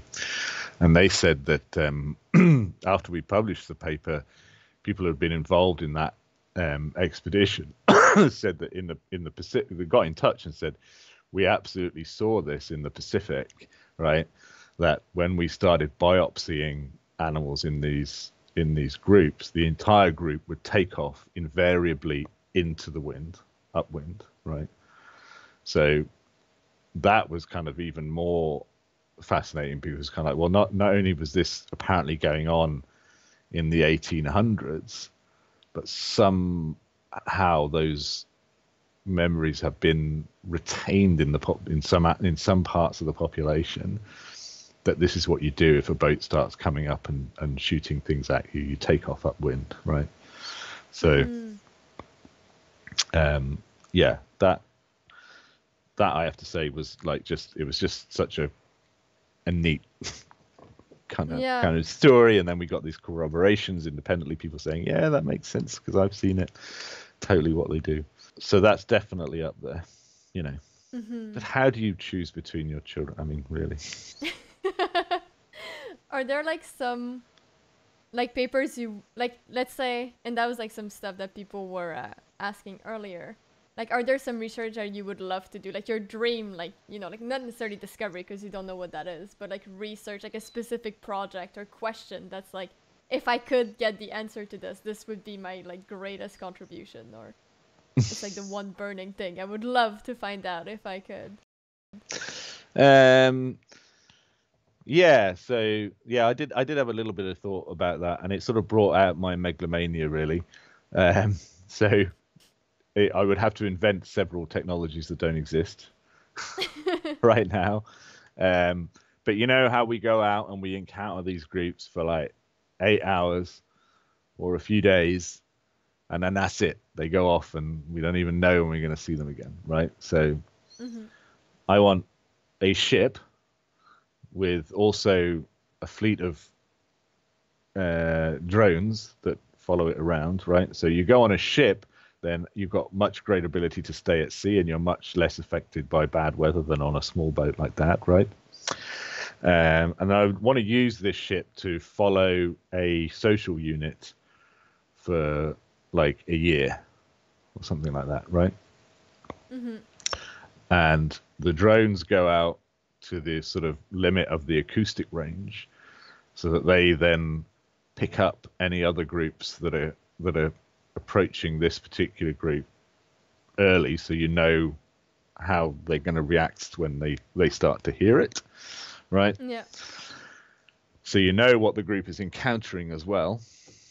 And then each member of the group is wearing a, this is where you have to invent new technology. I mean, it's not that far away, but it's wearing a long-term suction cup tag, which allows you to record both the vocalizations of that individual whale, its diving behavior, and various aspects of its hormonal state that might be related to stress and or other things like that, right? So that you are getting as close as you can, I suppose, to a picture of, okay, what does it feel like for the sperm whales when they hear different things in their environment, whether it's other sperm whales or potentially predators and things like that, right? And then let's do it for a year to start with, but these animals live for 50 years, right? So let's do it. Yeah. Let's do it for half a century. Yeah. So, Yeah. so that's what I would do. Yeah. No, it's really cool. I mean, It's pretty yeah, but you know, it's free, it's carte blanche, right? I can oh imagine. yeah, and I think like it really highlights the fact that like when you're out there, like we only just get snapshot at those animals, right? Like we spend like a day with them, we take our photos, we take the data, but it's like such like a small thing, and there's so much we don't know, and like not having like this bigger picture really limits like our understanding of them. But they live so far away, and like even like when we're with them, you know, like let's say we find a group of sperm whale in the morning and we follow them all day long, like most of the day they're away from us, they're underwater. Can't even see what they're doing there. We can hear them to an extent, but yeah, no, it's true. It's true. And so often we're like, who are you? Where are you going? Like, why didn't I see you before?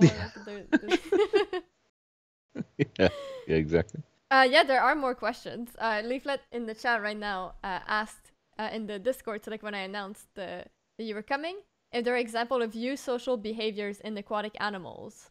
If not, why is it evolutionary? Ooh, okay. So eusocial would mean species that live in highly cooperative groups where at least some segment of the population, which are often called castes, right, forego certain biological functions to focus on others. So typically you have a worker caste in bees, for example, that never reproduce themselves but work very hard to support the reproduction of the queen and raise their sisters, and you have a sort of haplodiploid genetic system that sort of supports that. That means that weirdly they're more related to their own sisters than the workers are more related to their own sisters than they would be to their own offspring if they had any. So therefore, in evolutionary terms, it pays them more to raise their sisters from the same queen than it does to have offspring of themselves. And I don't think it's, to my knowledge, ever been seen in an aquatic animal.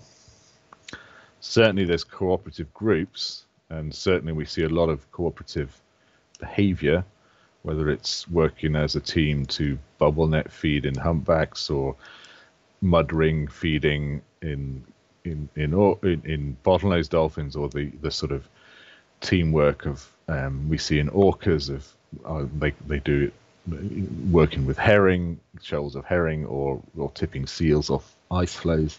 Lots of examples of cooperative behavior. Eusociality doesn't necessarily by definition mean haplodiploidy, but there's very limited examples in mammals. So the naked mole rats are the classic, and I'm really not aware of any cetacean where it's been suggested that there's anything like that kind of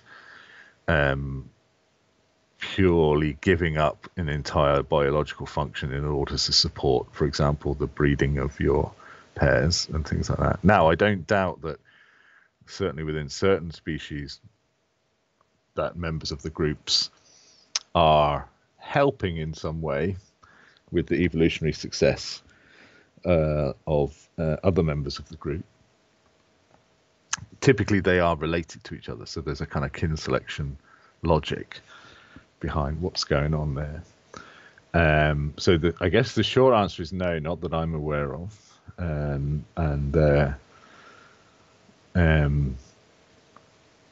The big question is, the big question is why? Why wouldn't there be any examples in the aquatic environment? That's a very, very good question.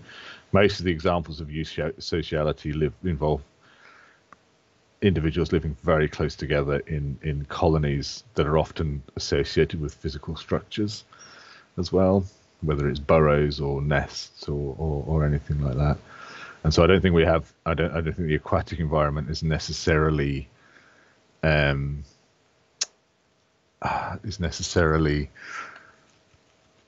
very conducive to those kind of physical colony type structures, right? I mean, the Portuguese man of war is a colony, and sponges, some types of sponge are also colonies, aren't they? So maybe there are eusocial sponges, but it's not very, the sponge behaviour is relatively limited, I guess. Excuse me. Corals, maybe corals I'm thinking of. But in the classic eusocial colonial living with castes that sacrifice their own reproduction to support the reproduction of others, no, I don't think so. Another question was from Snoop Lannisters that said, there seemed to be a bit of trepidation to claim an actual culture of the whales in chapter 1 of Cultural Lives of Whales and Dolphins. Is this from the backlash of the scientific community? Yes, I guess that's so. There is such a thing as the animal culture debate. In fact, I teach a module about it at the university here, and it goes beyond whales and dolphins, right? It includes primates, but it is, social learning and the study of this has really exploded in the last 10 to 20 years. So now, it's including how it goes all the way down to bees and insects. Fish can learn socially certain things. Birds, very, very capable of social learning, both in terms of their song and through some beautiful work by a researcher called Lucy Aplin.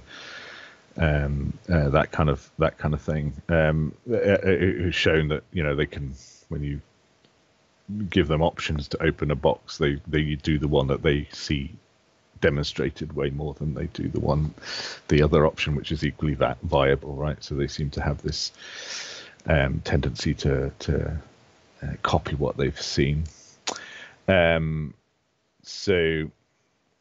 there's a lot of back and forth and debate about the nature of the evidence, right? How do you show that something really is social learning?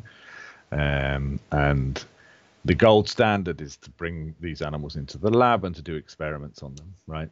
And of course, if you study sperm whales, that's not an option. So everything we do with them is kind of inferential, observational, and trying to piece together what's going on from the bits of data that you collect. And from, the philosophical foundations of science, that is necessarily considered somewhat weaker evidence than evidence that comes from experiments. Like if you plucked a young sperm whale out of its social unit and put it into the social unit of another clan and saw whether it developed, which vocal dialect it developed, right? That's called cross-fostering, and it's one of the gold standard demonstrations that something is learned and culturally transmitted, right? We see this in human societies all the time.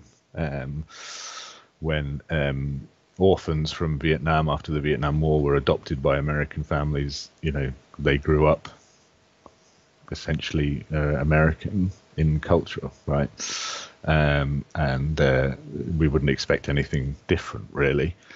And so that can be done with animals, and it has been done with species that are amenable to that happening. But obviously, it's not an option for sperm whales. So that's one question, one area where people debate, right, is the nature of the evidence and how strong is it really. And the other is a more sort of philosophical disagreement that to equate things that sperm whales are doing or chimpanzees are doing or fish are doing or birds are doing with what we know of as culture in humans is just so fundamentally wrong, right, that you just got to find another word for what animals do. That's the phrase that I've heard and been told, and some definitions of culture that you see out there talk about this being, X, Y, and Z in human society. So it's kind of like built into the definition that this is in human societies. And there's often sort of disciplinary associations between that. So psychologists tend to really focus on the evidence for learning of particular forms of learning, whereas anthropologists really spend a lot of time thinking about culture in humans and find it sometimes repulsively reductionist that we would think about calling these behaviors that we see in animals using the same words as to describe, that has been used to describe the richness of human behavioral diversity. So yeah, we had to tread carefully, and we wanted to be careful and meticulous in laying out the arguments why we were taking the stance that we did,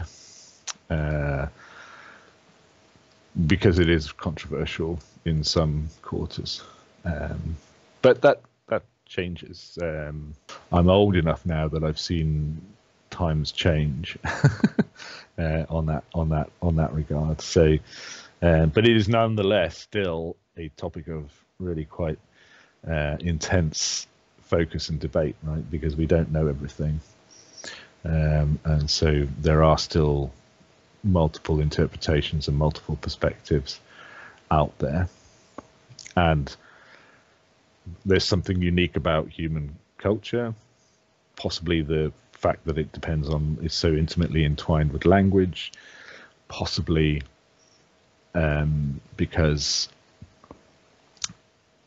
perhaps uniquely among animals we have this cumulative process going on where we not only build an aeroplane, but then we build a better aeroplane because we make innovations and improvements and we pass those along socially, right?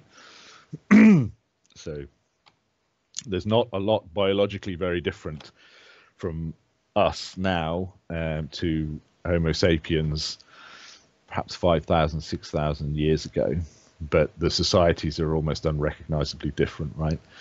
And the difference is 5,000 years of cumulative cultural evolution over that period, and no other animal species has undergone such radical changes over that same period, right?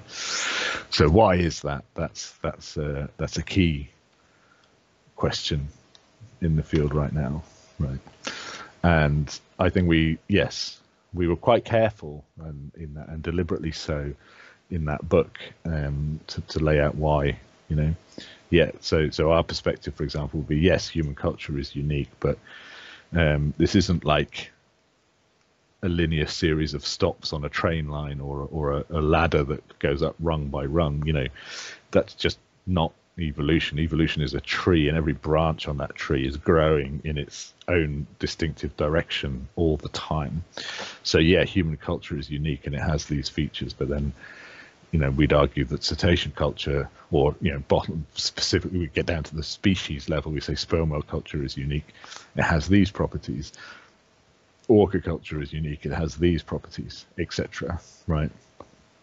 So it's more about a series of unique things as opposed to a ladder with this form at the top.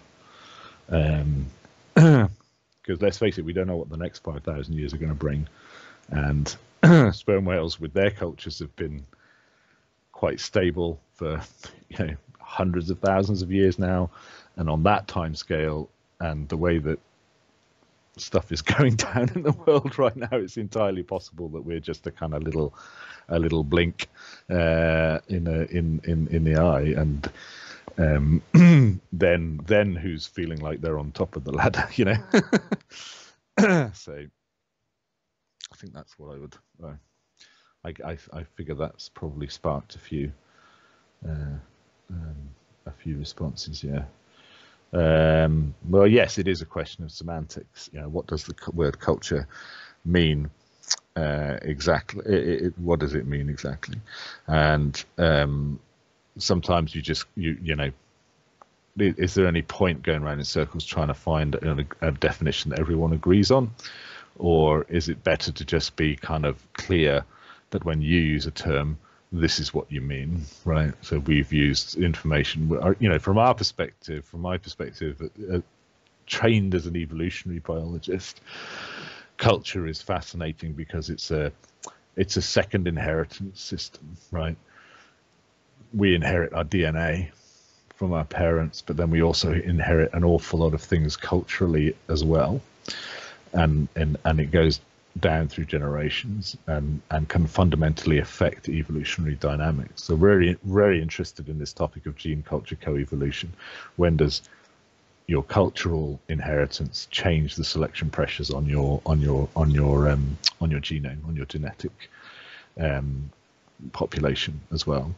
The classic example in humans is lactose tolerance, which is way more likely to have evolved in societies that have a history of dairy farming, for obvious reasons, right? The association.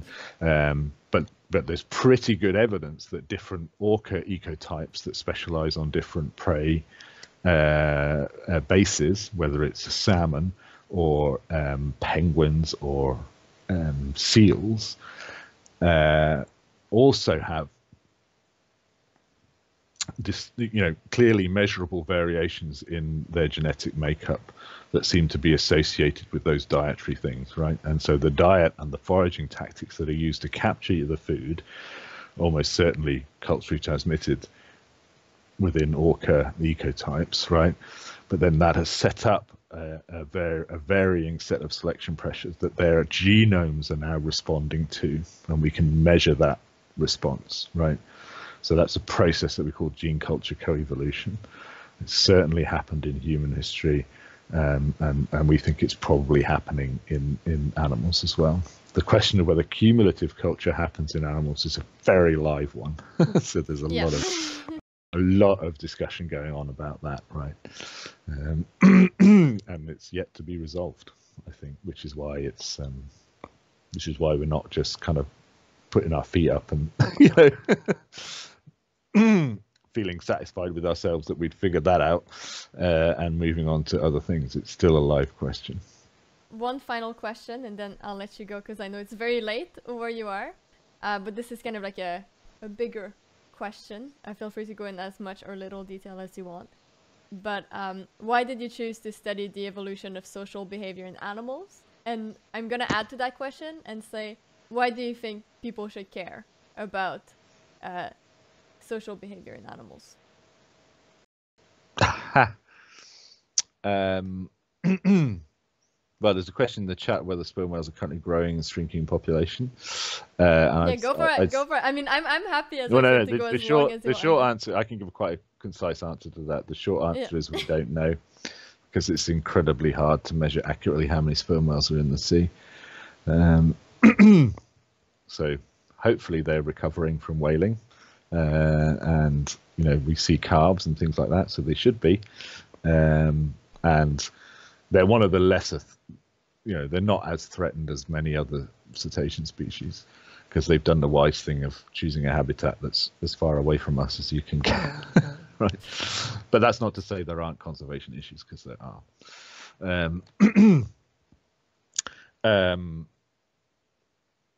So why did I choose to study social behavior? I think it kind of just wrapped up in you can't understand sperm whales as anything other than a social species, really. Maybe it's wrapped up in political bias as well. I don't know.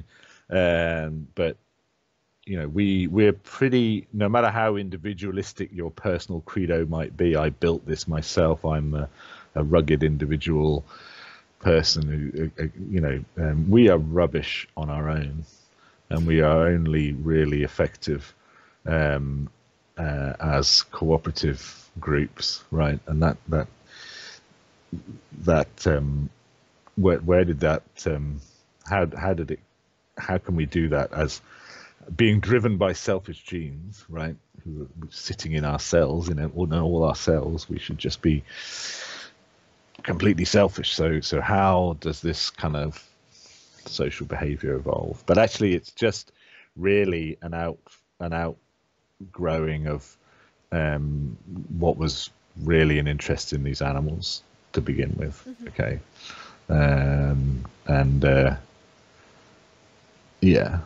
So some people who work in academia and research with some reason will say, look, it doesn't matter what the species is, it's really about the questions that you're asking, and you've got to focus on the big questions, and that's fair enough. But I've decided that the big question I want to answer is how do I maximize the amount of time I spend out on the sea with these animals? That's fair. That's fair. That's a really good answer. Why should people care?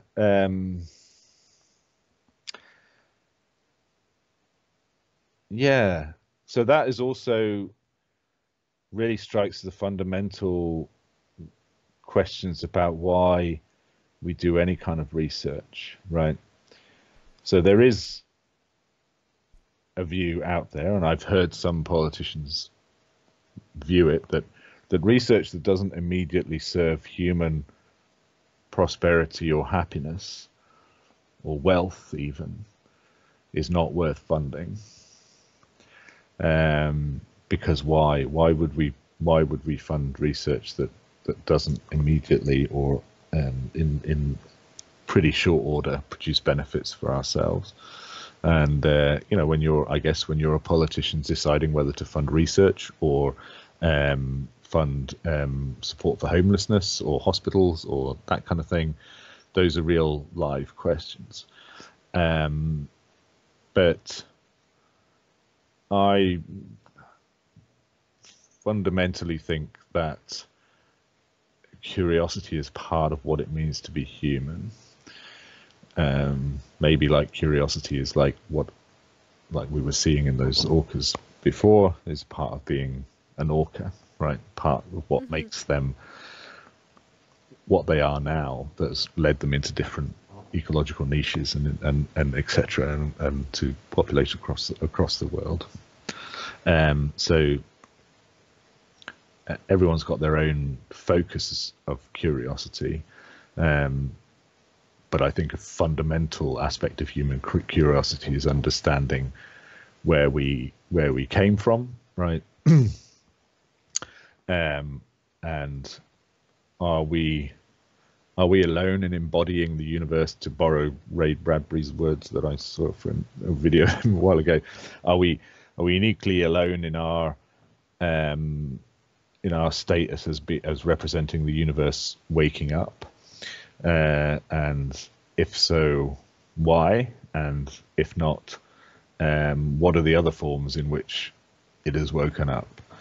And I think if that doesn't make you curious, then that's fair enough, right? But I think basic curiosity about questions like that is part of what it means to be human. And so therefore, as long as some people have that curiosity, then there's going to be some value in what we're doing, aside from the pragmatism of like, do we want to live in a world where these animals also exist?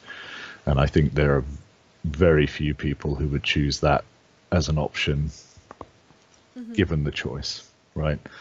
Anyway, yeah, thank you for indulging me in telling that story.